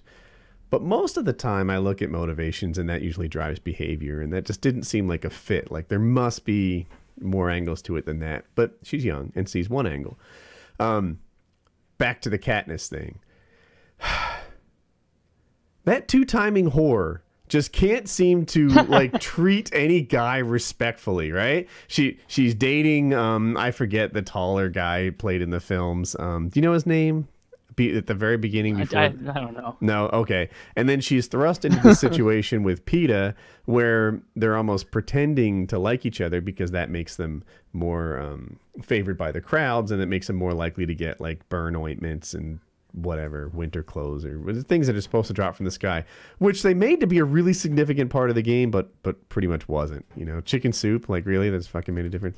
So anyway, but now she's fallen in love with PETA. And then she comes back, and she's not in love with PETA anymore. She's in love with guy A. But meanwhile, she's been like hooking up with PETA all the time. And now the start of the second book, she's sleeping with PETA. And by sleeping with him, I mean sleeping. Like, she's not having sex with him. Spoilers. I don't think this is the movie that's already out, but yeah, she's like sharing a bed with PETA all the time, using him as some sort of like cuddly teddy bear while she's with the first guy. Friend zone so hard. Yeah, if you're body pillowing a guy, you are leading him on hardcore. No wonder he's still digging you. You're fucking in bed with him, not doing anything. We're talking about Hunger Games, and she goes back to guy A. And then she flips over to PETA, and she goes back and forth between these two men through all 3 books, and I can hardly overlook that. You know, yeah, she does a lot of good things, saves the world, bullshit. But as a girlfriend, she is shit. She is a two-timing whore. I did not know that. Yeah. I thought she was like the good character in the show. I want to rub dog shit in the face of whoever thought that having PETA laying on the ground painted with the like disguise cake makeup or whatever the hell thought that was a good idea. That was the worst. That's the worst scene in any movie I've ever seen. Nothing has pulled me out of a moment as bad as that goddamn cake mix in his face. And then he wakes up. Oh, I just happened in my weakness to be able to perform this, great sculpture on my face, perfectly blending me to the rock. It's like, even if you did do that, PETA, it's not impressive. You're a little fruitcake. Yeah, like I like it's that so part. ridiculous anyway. Like if we were hiding, in my backyard, then yeah, man, we got like 10,000 square feet to hide in here. We gotta really go all out. But no, you got this giant like geodome of like goodness. Yeah. Like, just go lay under a tree and put some leaves on top of you. Like, exactly. What's going to happen when the bad guys start walking out? The bad guys are going to walk up. Katniss shakes him. We got to go. No, I used all my paint for this spot. I can't leave. I won't look right anywhere else in the forest. God damn it, Katniss, I'm all out of arts and crafts. We're done here. I didn't even think of that. You guys are totally right. No more yeah. pipe cleaners. If you're in the woods, you can just look, that guy. All these that guy's spots are such good. a pansy that the writers of the book, I don't know if it's the writers of the book or the writers of the screenplay of the movie, couldn't even come up for a good way for him to show his strength. They were like, let's show him how strong you are. I've seen you put big bags of flour over your shoulder. There's not a person in this call who can't take 2 big bags of flour and put them on their fucking shoulders. 100 pounds for a grown man ain't shit. If you can't throw 5 of those things on your shoulder, then you got nothing to improve to show these like professional killers in here. Like a real strong guy can pick up something that weighs 250 pounds, put it on his shoulder, and start walking around. That's what a strong guy can do, the kind who would throw that weight in an impressive way. But if you're just working in a bakery... Him doing that. Yeah, it's like, wow, he could carry the mulch from the back of the pickup to where we're using it around our plants. Like, that's how much strength he demonstrated. I don't think I'm all that strong right now, and I grabbed 2 80-pound concrete things at Home Depot the other day, and I was like, oh, these are fucking heavy. But I wasn't like crawling or anything, and this guy grabbed that little... Nah. And if you were entering like a killing dome, would you think that your 2 80-pound bags would be your go-to? Like, hey, I got this. You're an archer. I got 2 bags at once. Like, you want to be on my team? Want to team up? Go to the cornucopia, grab some shit. I also have cake decorating skills. Yeah. I really like the Hunger Games, don't get me wrong, but it's supposed to be a fantastical world. You're not supposed to pick it apart, but if you stop and start picking it apart, it's like, well, come on now. Like the districts who have made it their business to, instead of allowing them their citizens to be chosen randomly, they say, no, Big Jim's the guy who we should send into the fucking fight. Let's train Big Jim for his entire life and make him a badass. Like, yeah, I like that. They win a lot, and they should win a lot, but I don't think they're impressive enough. Because let's just compare districts to like regions of the country, because that's in reality what they are. I would say. I don't think you can say, how many districts are there? 13, I think. Oh, okay, that's perfect. Like, break the U.S. into 13 portions. That's what they've actually done there. And it would make sense if you there are 13 relevant sections you could break the U.S. into. I'm sure there's certain, there's the Midwest with the farming and the agriculture and mining and such. Anyway, if you pick the baddest motherfucker from the SEC in football, think about what that would look like. Now that's just for college football. Now, but now take it up 10 fucking levels where we're training someone to fight to the death. For the pride and honor of our entire, region here, and it happens but once a year, right? Is it once a year? Yep. The person you would send would not look like those skinny motherfucking like white jocks that look like they could be the captain of your football team. Nah, that's not the guy they send. They send a guy that looks like Brock Lesnar, who's got a scar across They like had to half be under his face. 18, I think. They're kids they were sending. There are some scary 18-year-olds. There are. that you could train. There are. Yeah, and there's definitely better people than Katniss and. Well, I guess they they got had to send a chosen. girl. Evergreen is the Yeah. best. That's She's what brave makes. and is a role model for women. But yeah, there were literally like young children in there. Like I forget. Oh yeah, that little name. black girl who died. I didn't like that. I was gonna say that, but I was afraid that somehow that was like a not polite description. But was her name Rose? I forget her name. It was a name that doesn't exist in normal language, I think. But No. yeah, like just like She didn't make Katniss it. isn't a name. I like the child death. I felt like there should have been much more child death, and I felt the child death should have been much more graphic and gory. I'd like there to be some explosions where the children's body parts go everywhere. And I'm not saying that because I'm sick of Twist and trying to be shocking. I just think that if you're going to keep me within my realm of disbelief, then it has to be pretty rough. What's the I absolutely Japanese? agree. Then the big burly guy can grab like the arm of the little girl and use it like a cudgel on the face of that other chick. No, it'd be a better movie. It doesn't. They don't have to be barbarians, but I would like it if these guys were like gladiators, because that's in reality what they are. Like make them like gladiators. They should be professional fighters. Les Stroud gladiators, right? They need to be gladiators / survival champions. You know, The best of us, yeah. Yeah, that's. I love the idea of anything that like. That's why I like the space program so much. Like, astronauts are really talented motherfuckers, and they're driven. It's not like they just went out and found the smartest guy who was also in the Air Force. It's not just that. They found this genius who went to the Air Force and studied mathematics, and then he put his time into the Air Force so he could be a pilot, and his whole life's about being an astronaut. Like a guy like It's that. like this is the guy that got most likely to succeed at your high school for 20 years in a row.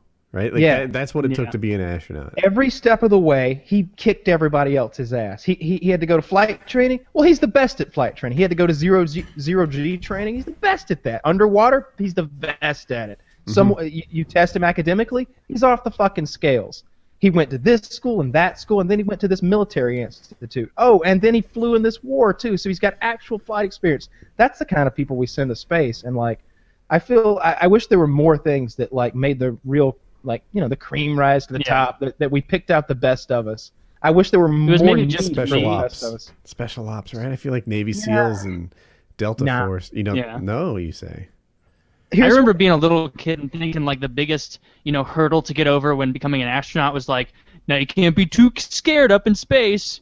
Like when you're a little kid and it's like, I don't know if I could do it. I might get too scared. But, like, how much I'm not, dude. I like little kid fears. Like okay, I thought that that quicksand was going to play a much larger role in my life than it really did. Like I really needed a quicksand preparedness plan, because all the cartoons I saw, like that was going to be a common thing.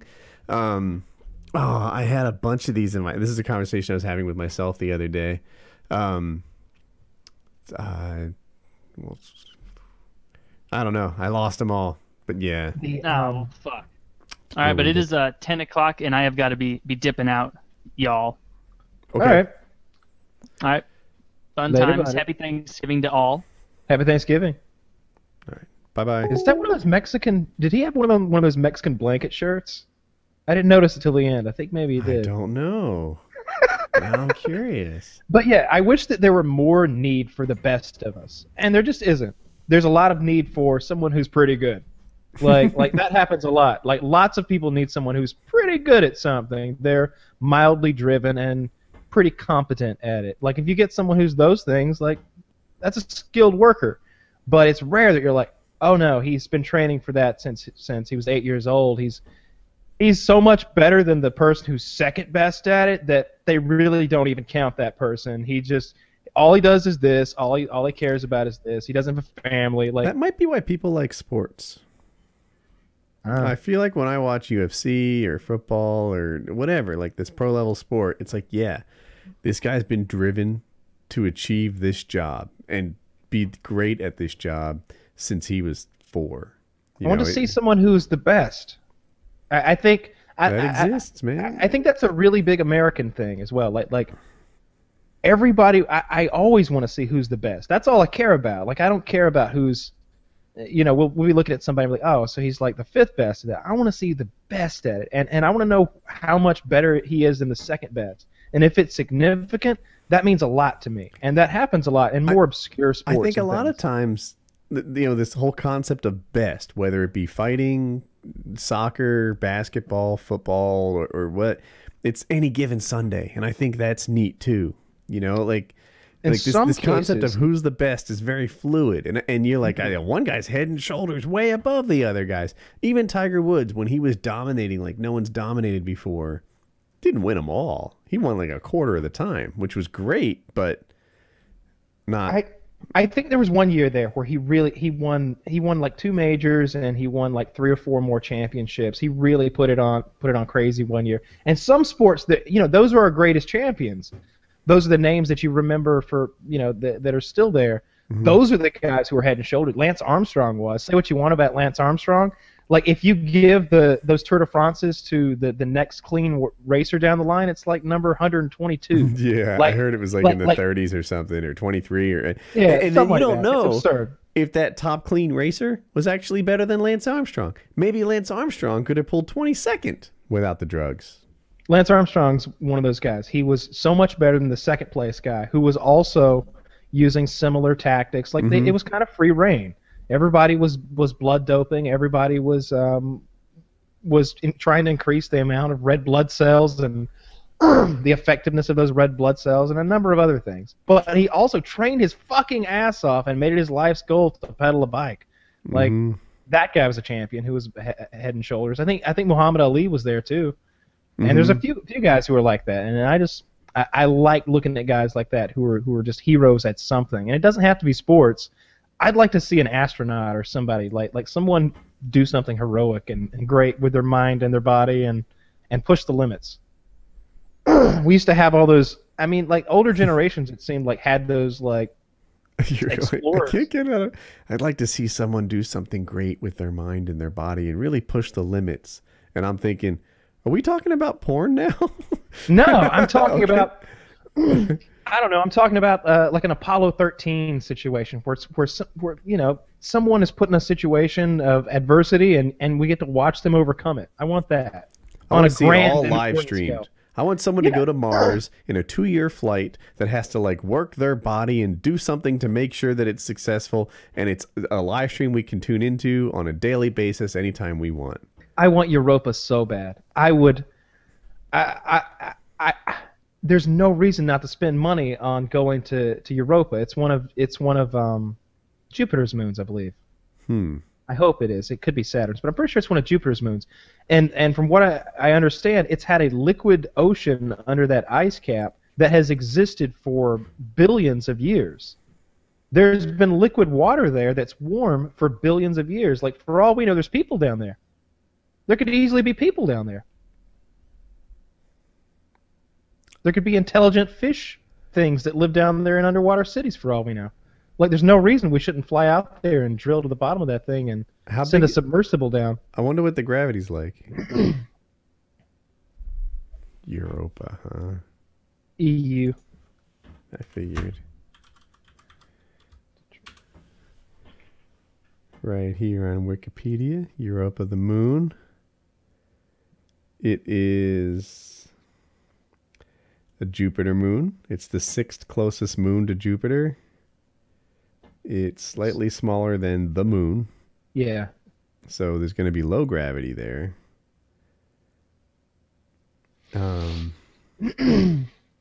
It's 1,900 miles in diameter. They detected clay-like materials, often associated with organic material, on the icy crust.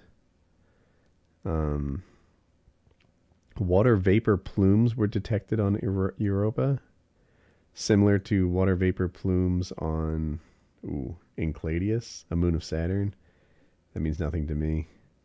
So the way it works is it's an icy shell on the outside, and then it's a liquid liquid ocean, and then they think there's a core composed of some heavier metal. And because of the gravity, the way gravity is affecting that ocean, the ocean is like moving back and forth and creating friction around the core and keeping the water warm and keeping the ocean circulated. The gravity from Jupiter. It does seem like there could be life here. There's a movie called I think it's Europa Report. It's on Netflix. It's about a mission that goes there. I'd say it's another one of those one thumbs up movies, but it's good. It's a good space movie. It's not a great space movie, but it's not a bad space movie. And they go to Europa, they land, and they. I like that we're going to Mars, but I'm kind of with you on the Europa thing. Like, you know what? But we know Mars is garbage, right? It's just a big old ball of red rock and dust, and it's a rusted out rock of a planet, and there's no life there, and there's no hint that there ever was life there, and it's another moon. You know, cool that we went there. Water. What's that? There was liquid water there, and there's still ice there. Are we sure about that? Positive, yeah. Yeah, 100%. Oh, maybe I'm wrong. There's evidence of rivers and tributaries and lakes and all that stuff on the surface, and it does have icy caps. And they're drilling. I think the whole point of that rover that's on there now, which is quite big, by the way. I used to think of the rover as being something 3 feet long, but it looks like something I could ride on now, more like an ATV size. But I think they're drilling at the base of some mountain soon to look for organics. But yeah, I agree with you. I think the Europa thing could promise. We can find out if life, if life is a thing that's unique to Earth or not. And I think that's a big question. I'd love to know that answer. And I think I'm going to know that answer before I die. Kyle's right, though. If anyone's curious, there's definitely ice on Mars. According to Wikipedia. It's right here on the internet. But I just feel like it wouldn't cost that much to do that Europa thing. Like, how much more than the Mars missions could it cost? I don't know. I don't think it'd be that much. I mean, they sent this... space... They've sent probes to it before, so they need to land and drill, though. Yeah, they need to land and drill. I wonder what the atmosphere is like. Can you get more solar once you're there? I don't know. I think so, because it doesn't look like it has an atmosphere. I don't know if it does or not, but it doesn't look like there's any cloud cover from the pictures I've seen. But I want them to investigate that thing. I want to know more about it. I've heard Neil deGrasse Tyson talk about it before, and he's pretty eloquent about it. He's like, I want them to land and drill, and then I want them to lower a little camera down there and send it swimming around, see what we find down there. And I'm just like, yeah, I want to do that too. It could totally be like fish-like things swimming up to the camera. It could happen. Yeah. Kyle, AMA question. I was wondering what the best bolt-action rifle to get in 300 Win Mag. And the next he's going to ask about the best 12-gauge shotgun, and he wants you to be budget-oriented. Okay, 12-gauge shotgun. If you're going on the cheap end, like as the price goes up as we go. But I like the Remington 870 or the Mossberg 500 or 590. Yeah. 590. Yeah, whichever way you want to go. I prefer the Remington just because I like where the safety is. It's by the trigger guard, and the release, if you want to eject the shell without firing, is forward of that trigger guard, rather than the Mossberg situation where the release is behind the trigger guard and the safety is a thumb latch up on the back of the weapon. I don't care for that. It's just not what I'm used to. So I like the 870. You can get them for a couple $100 used, like $300 or $400 new. If you don't mind having the cheap one, you can get the really nice nickel marine version like Woody has. I think they're like $500. That's a good guess. I want to say mine threatened $600 when it was all shipped and FFL and everything. Yeah. Yeah, so they peak out at 600, but and then from there it just depends. I've got a lot of experience with Remingtons. I've shot a few Berettas, but I just didn't see anything special about them. I love Benellis though, so I would go up the ladder like this. I'd go Remington 870, Remington 1100, maybe a Remington 1187. But once you've spent the money on the 1187, you could easily have gone with like a Benelli Montefeltro. I like that gun a lot. I've got one. I've got the Benelli M2, the Benelli Super 90, the Super Sport.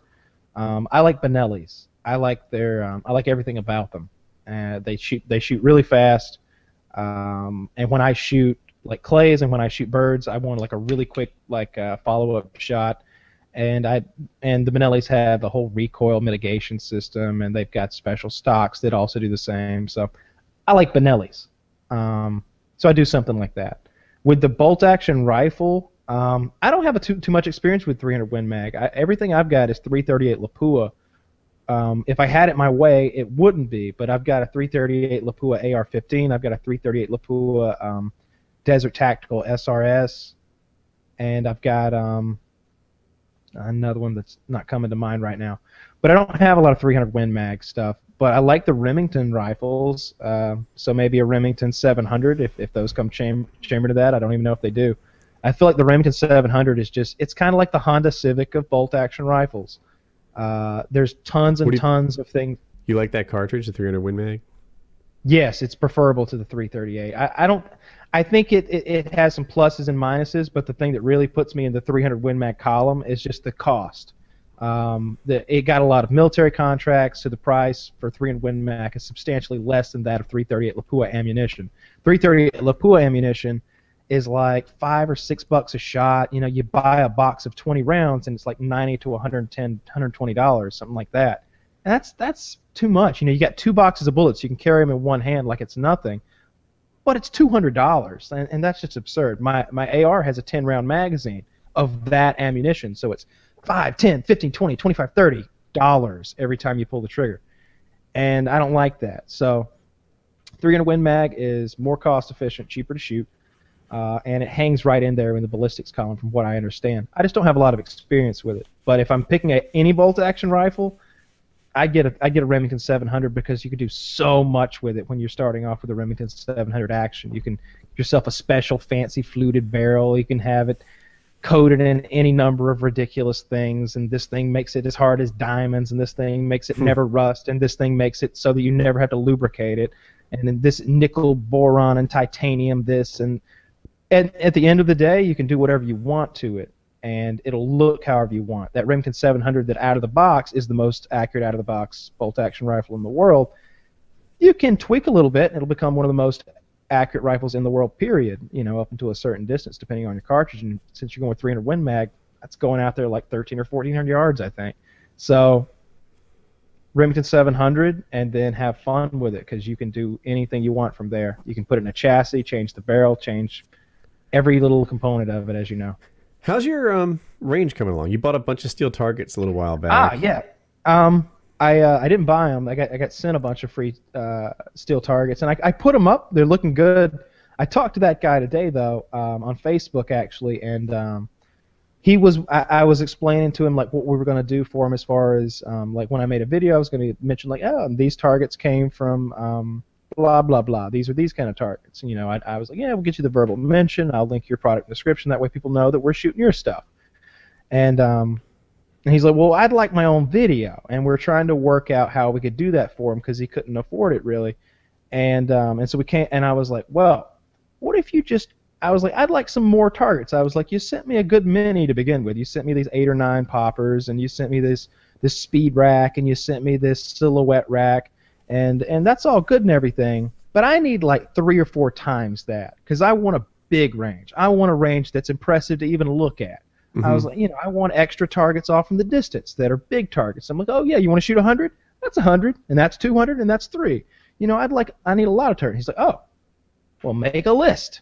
So I'm gonna make myself a shopping list. You know, and you always said that you've mentioned that thing that Heather would say to intrigue sponsors or potential sponsors. And you're like, I can't eat headphones. You know, like gear is nice, but I can't eat headphones.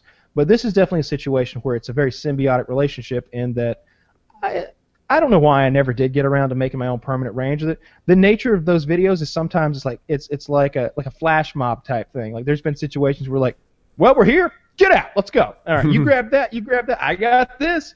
All right, there we go, 10 million views. You know, some videos are like that, but for something like this, it's just different. So it's nice, I know you're friends with Hickok45. I just like his videos.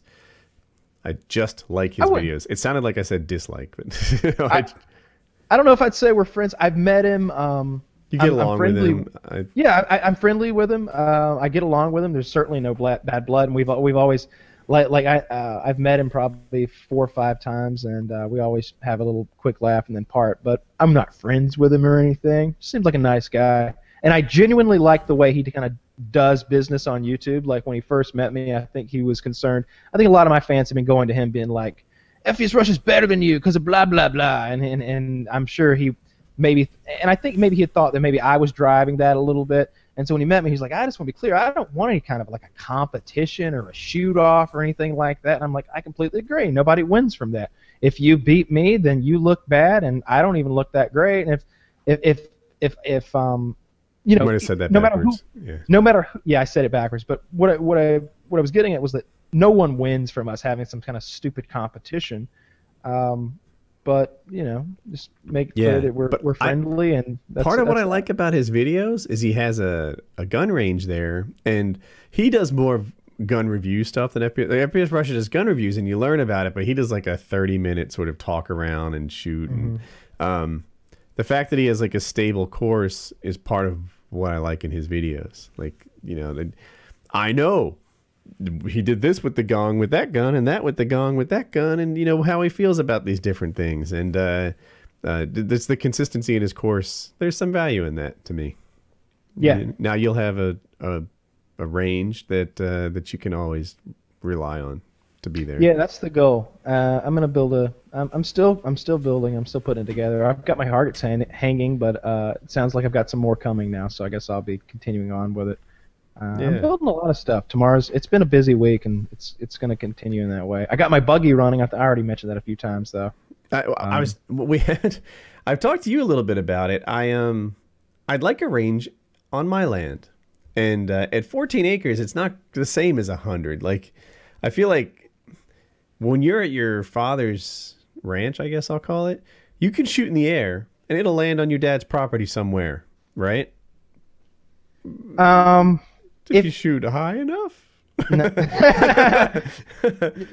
I try not to shoot in the air. You know, and if I do, I try to shoot really straight up because, you know, it loses all Things this energy. go far, yeah. But you know, the more degrees down. Like if you shot like at that angle, no, it's gonna keep going and land in the next town somewhere. Bullets go long miles. See, I didn't know that. I don't know how far they go. That's not a thing normal people know. But anyway, your father has so much land. Okay, let's forget about the air thing. If you miss your target, there's like a lot of woods surrounding that target, right? You know, like you really want a proper backstop, but if you were to say somehow miss the backstop and hit the woods, there's a lot of woods, you know? Yeah, I shoot those woods. Yeah, it's gun people say woods on a proper backstop. Enough woods is, you know, when it goes far. It's a lot of woods. It's a lot. So, but I don't have that, you know, and to me, like I draw this thing like, okay, if it's a backstop, would you be comfortable with someone putting up a range on the other side, you know, and using it in the direction toward me? And ideas that I thought were fine when I was shooting out seem like, whoa. You mean switch it around? Suddenly the 5 foot tall backstop I had in my head is no good. You know, I want a little more room for error there. And I don't know, maybe it needs to be buried somewhat and have a big, you know, maybe if it was I'll make up numbers, right? If it was a 10-foot hole and an 8-foot backstop, now we've got 18 feet.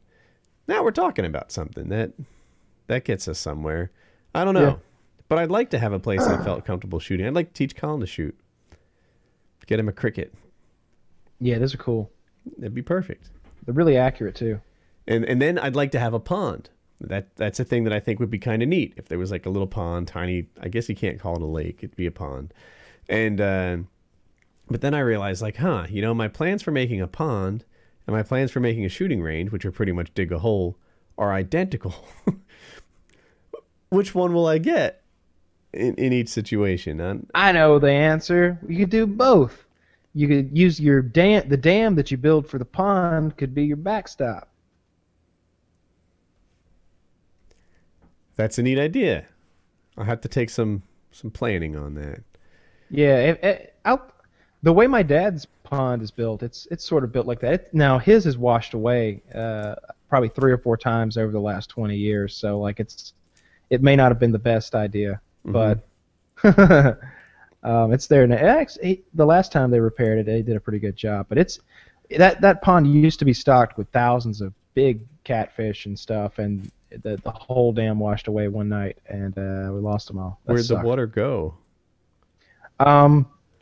So there's a creek. It feeds into sort of a bowl, and the dam, and then there's a dam, obviously holding it all in place. And there's a spout on one side of the dam where the water goes down a pipe, under the dam, and then out into a creek on the other side that flows away.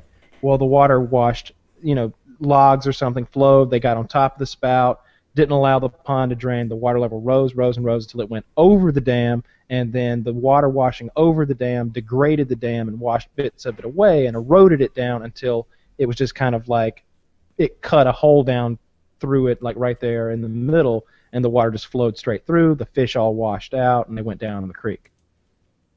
Gone forever.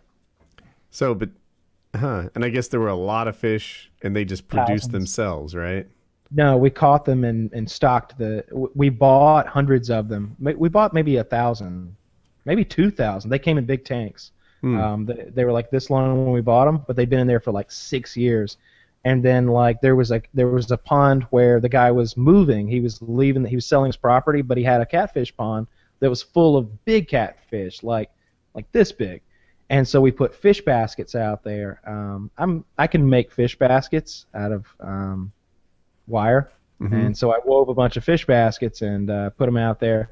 And we caught all the fucking fish out of there, and we put them in our pond. And then our neighbors who like to go out on the lake and fish, whenever they caught a big one, they would bring it and put it in our pond. And there was actually a 95-pound catfish in there at one point. Wow. And there was a 60-pound one as well. And then lots of, like 20 pounds was right about average. Like they were huge. It was really fun. And we would go out there and throw the fish food, the floating fish food, and the water would boil with the activity. Like you could see they just come up and just, like whales would come up and like get stuff. Like these catfish come up and just gobble this stuff up because it looks like dog food, but it floats. And we'd fish right there. Like we'd fish with the fish food out there, and we're just like yanking them in all day just for fun. And then you throw them back. Yeah. Or you eat them. You throw them back.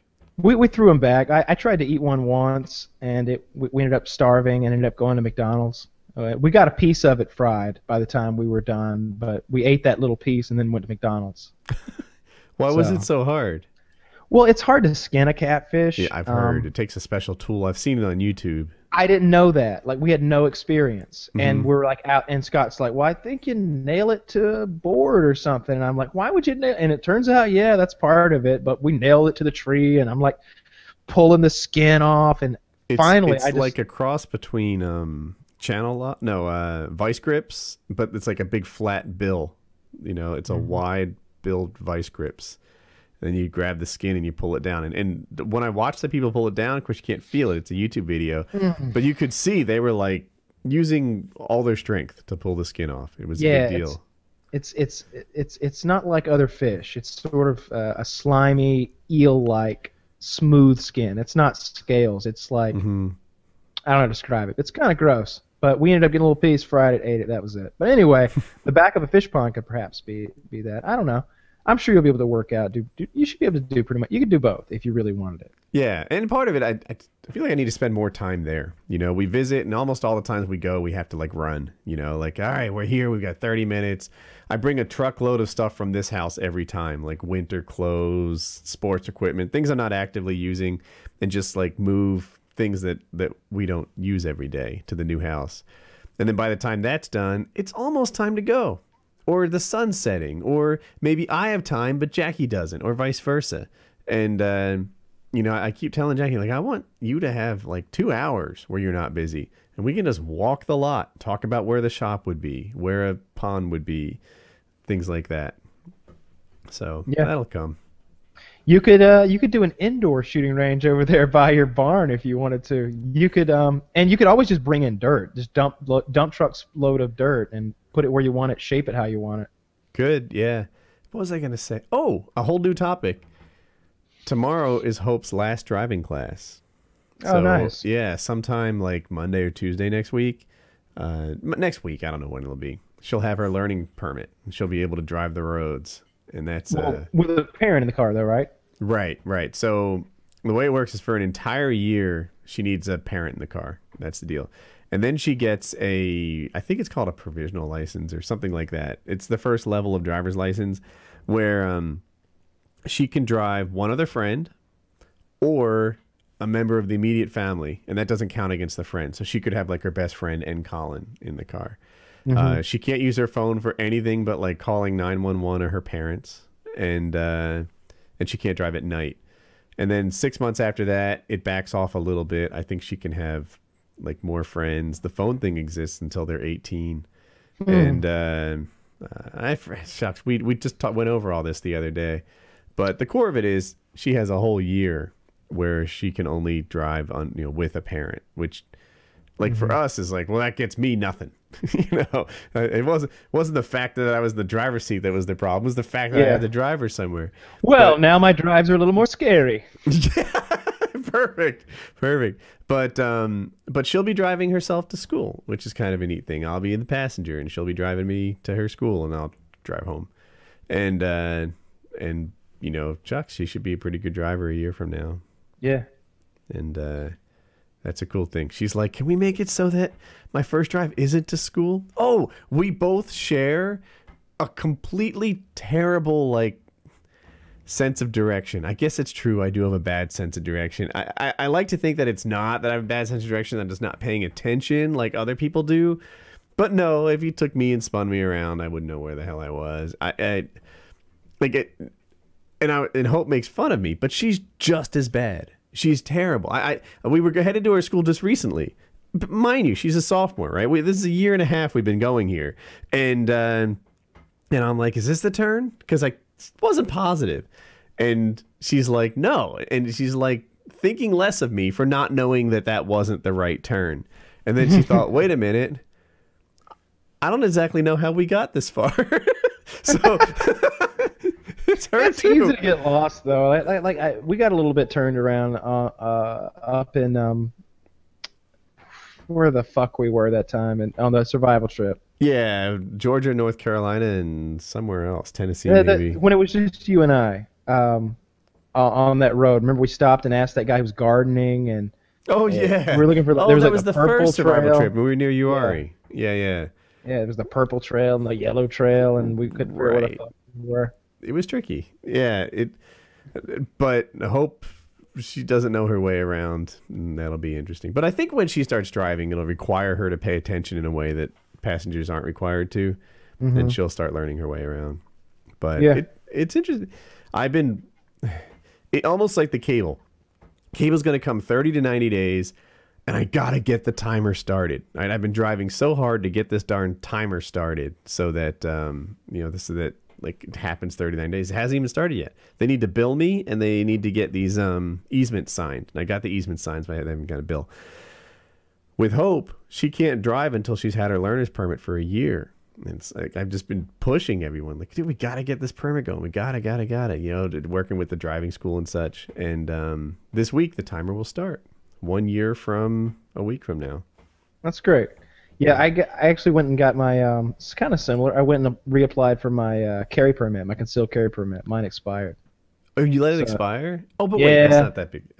In North Carolina, if you let it expire, it really sucks because you have to take the course again. No, you don't. Like, you have to fill the paperwork again. Yeah. You're not sitting in like a 12-hour course, and like it's a much bigger deal here. Yeah, I just had to, I don't know, it was like $50 for one shooting thing. No. Proficiency test. Yeah, that here. Yeah, there was a fingerprint test, and I had them all. Nicely done, Kyle. Yeah, there was a sign your name and give us $50 test. I passed both of those with flying colors. Well done. Now there's the wait 4 to 6 weeks test, and I'm currently involved in that. So yeah, Mine's not going to expire soon. I just did it like a year ago. So yeah, I felt like I needed to get it. I noticed that my girlfriend didn't. She doesn't have hers, and she still had her gun. And I was like, you can't do that. You can't carry the gun in your purse if you don't have a thing. And she's like, well, I don't have my license here yet, and blah blah blah. So I was like, let me just go ahead and fix this situation. And I had been putting it off anyway. I just kept. So you did the two of you at the same time. No, I just went and got mine so that I'd be legal. Like she's on her own. What? Like, Can I ask what she carries? I picture her carrying like a pink J-frame. what does she carry? No, that's what I gave my last girlfriend. Oh, I okay. gave Proper her girl's like gun. Yeah, like a pink Smith & Wesson Featherlight or something. Yeah, perfect. With a concealed hammer and everything. I don't know what she fucking carries, actually, now that I think about it. We'll have to find that out. Yeah, she's upstairs asleep. Not a good time. I could wake her up. She's upstairs sleeping. Is You she really want to know? Is she staying over? Yeah. So has she moved in? No. Well, No, I'm sorry, she she's stays sleeping over. over. That's a thing. She sleeps over frequently. How often? Couple days a week. That's only a hop, skip, and a jump from her moving in. That's not unusual behavior anyway. No, I'm not saying it's unusual behavior. I'm just asking if that's the next step. She has a toothbrush here. That's about it. You know, there's usually some of her belongings in the wash in one way or another. Like there's some shirts or underwear or something in the washing machine. But she doesn't reside here in any way. But she stays here for a couple days in a row. We hang out and then take a few days off and then again. But right now she got here yesterday or the day before, and we did this Thanksgiving thing, and she'll go back home tomorrow. Do you live much further from her work than she does? They're both... I don't know. I don't know where she works. Oh, she doesn't. She quit her last job. She's got a Yeah, she started doing. She had this monogram business beforehand. She's got a monogram machine, and she wanted to switch back to doing that. So she's doing that now. She's doing this monogram thing for herself. Really? Doing like an internet business thing and monogramming stuff. So she's doing that. We should pimp out the URL someday. I'm not sure if that would help her or hurt her. Get her DDoSed. Hey, the people that know Woody now know her. Here come the attacks. Yeah, it's probably no good. But she where she lives is like, I'm gonna say 30 minutes from me, something like that. That's where she moved to. About half an hour away. So a monogram machine, is that just a really high-end sewing machine or is it different? I don't know. Huh. I'd like to ask her about it, but I'm not sure she'd answer me. It might be like she'd answer. My dad got her. He's like, you don't talk very much. She's like, I'm shy. She is. She's shy at first. You gotta wait till she opens up a little bit, get to know her a little better, and she talks more, and she gets more interesting, and she gets funnier too. She's got a pretty good sense of humor, and I have discovered. And the Thanksgiving dinner was pretty good as well. So you had a fun day. I always have a fun day. Like it's like Chiz was saying earlier. He was talking about like my food. I was telling him about like mixing the chocolate and the peanut butter cinnamon toast crunch. He's like, all of your foods always are like the best tasting things ever. And that's kind of how I do everything. Like, all right, if we're gonna go do something, let's try to make it as good as it possibly can be. And I try to do that with everything in life. Like every day, I try to have as much fun as I possibly can while getting as many of my responsibilities taken care of at the same time. It's sort of a yin yang of responsibility and wild fun. All right. You want to call that a show? I was thinking that too. Okay. Painkiller already, episode 208. I think we're 3.5 hours long, but I quite frankly don't even know. Maybe 3 hours and 36 minutes, if I'm guessing. Wow. Last time you were perfect. Are you perfect this time? Do you know? No, I don't remember when we started, to be honest. Okay. All right, PKA 208. Check out Crunchyroll, links in the description, etc. And Patreon. We're giving everyone a chance to win an Xbox who's registered at the end of the year. So yeah, I think that's cool. Definitely get involved with the Xbox thing on Patreon. That's going to be cool. Yeah, so there's a link for that in the description. You can see what you get. So goodbye, everybody. Good night.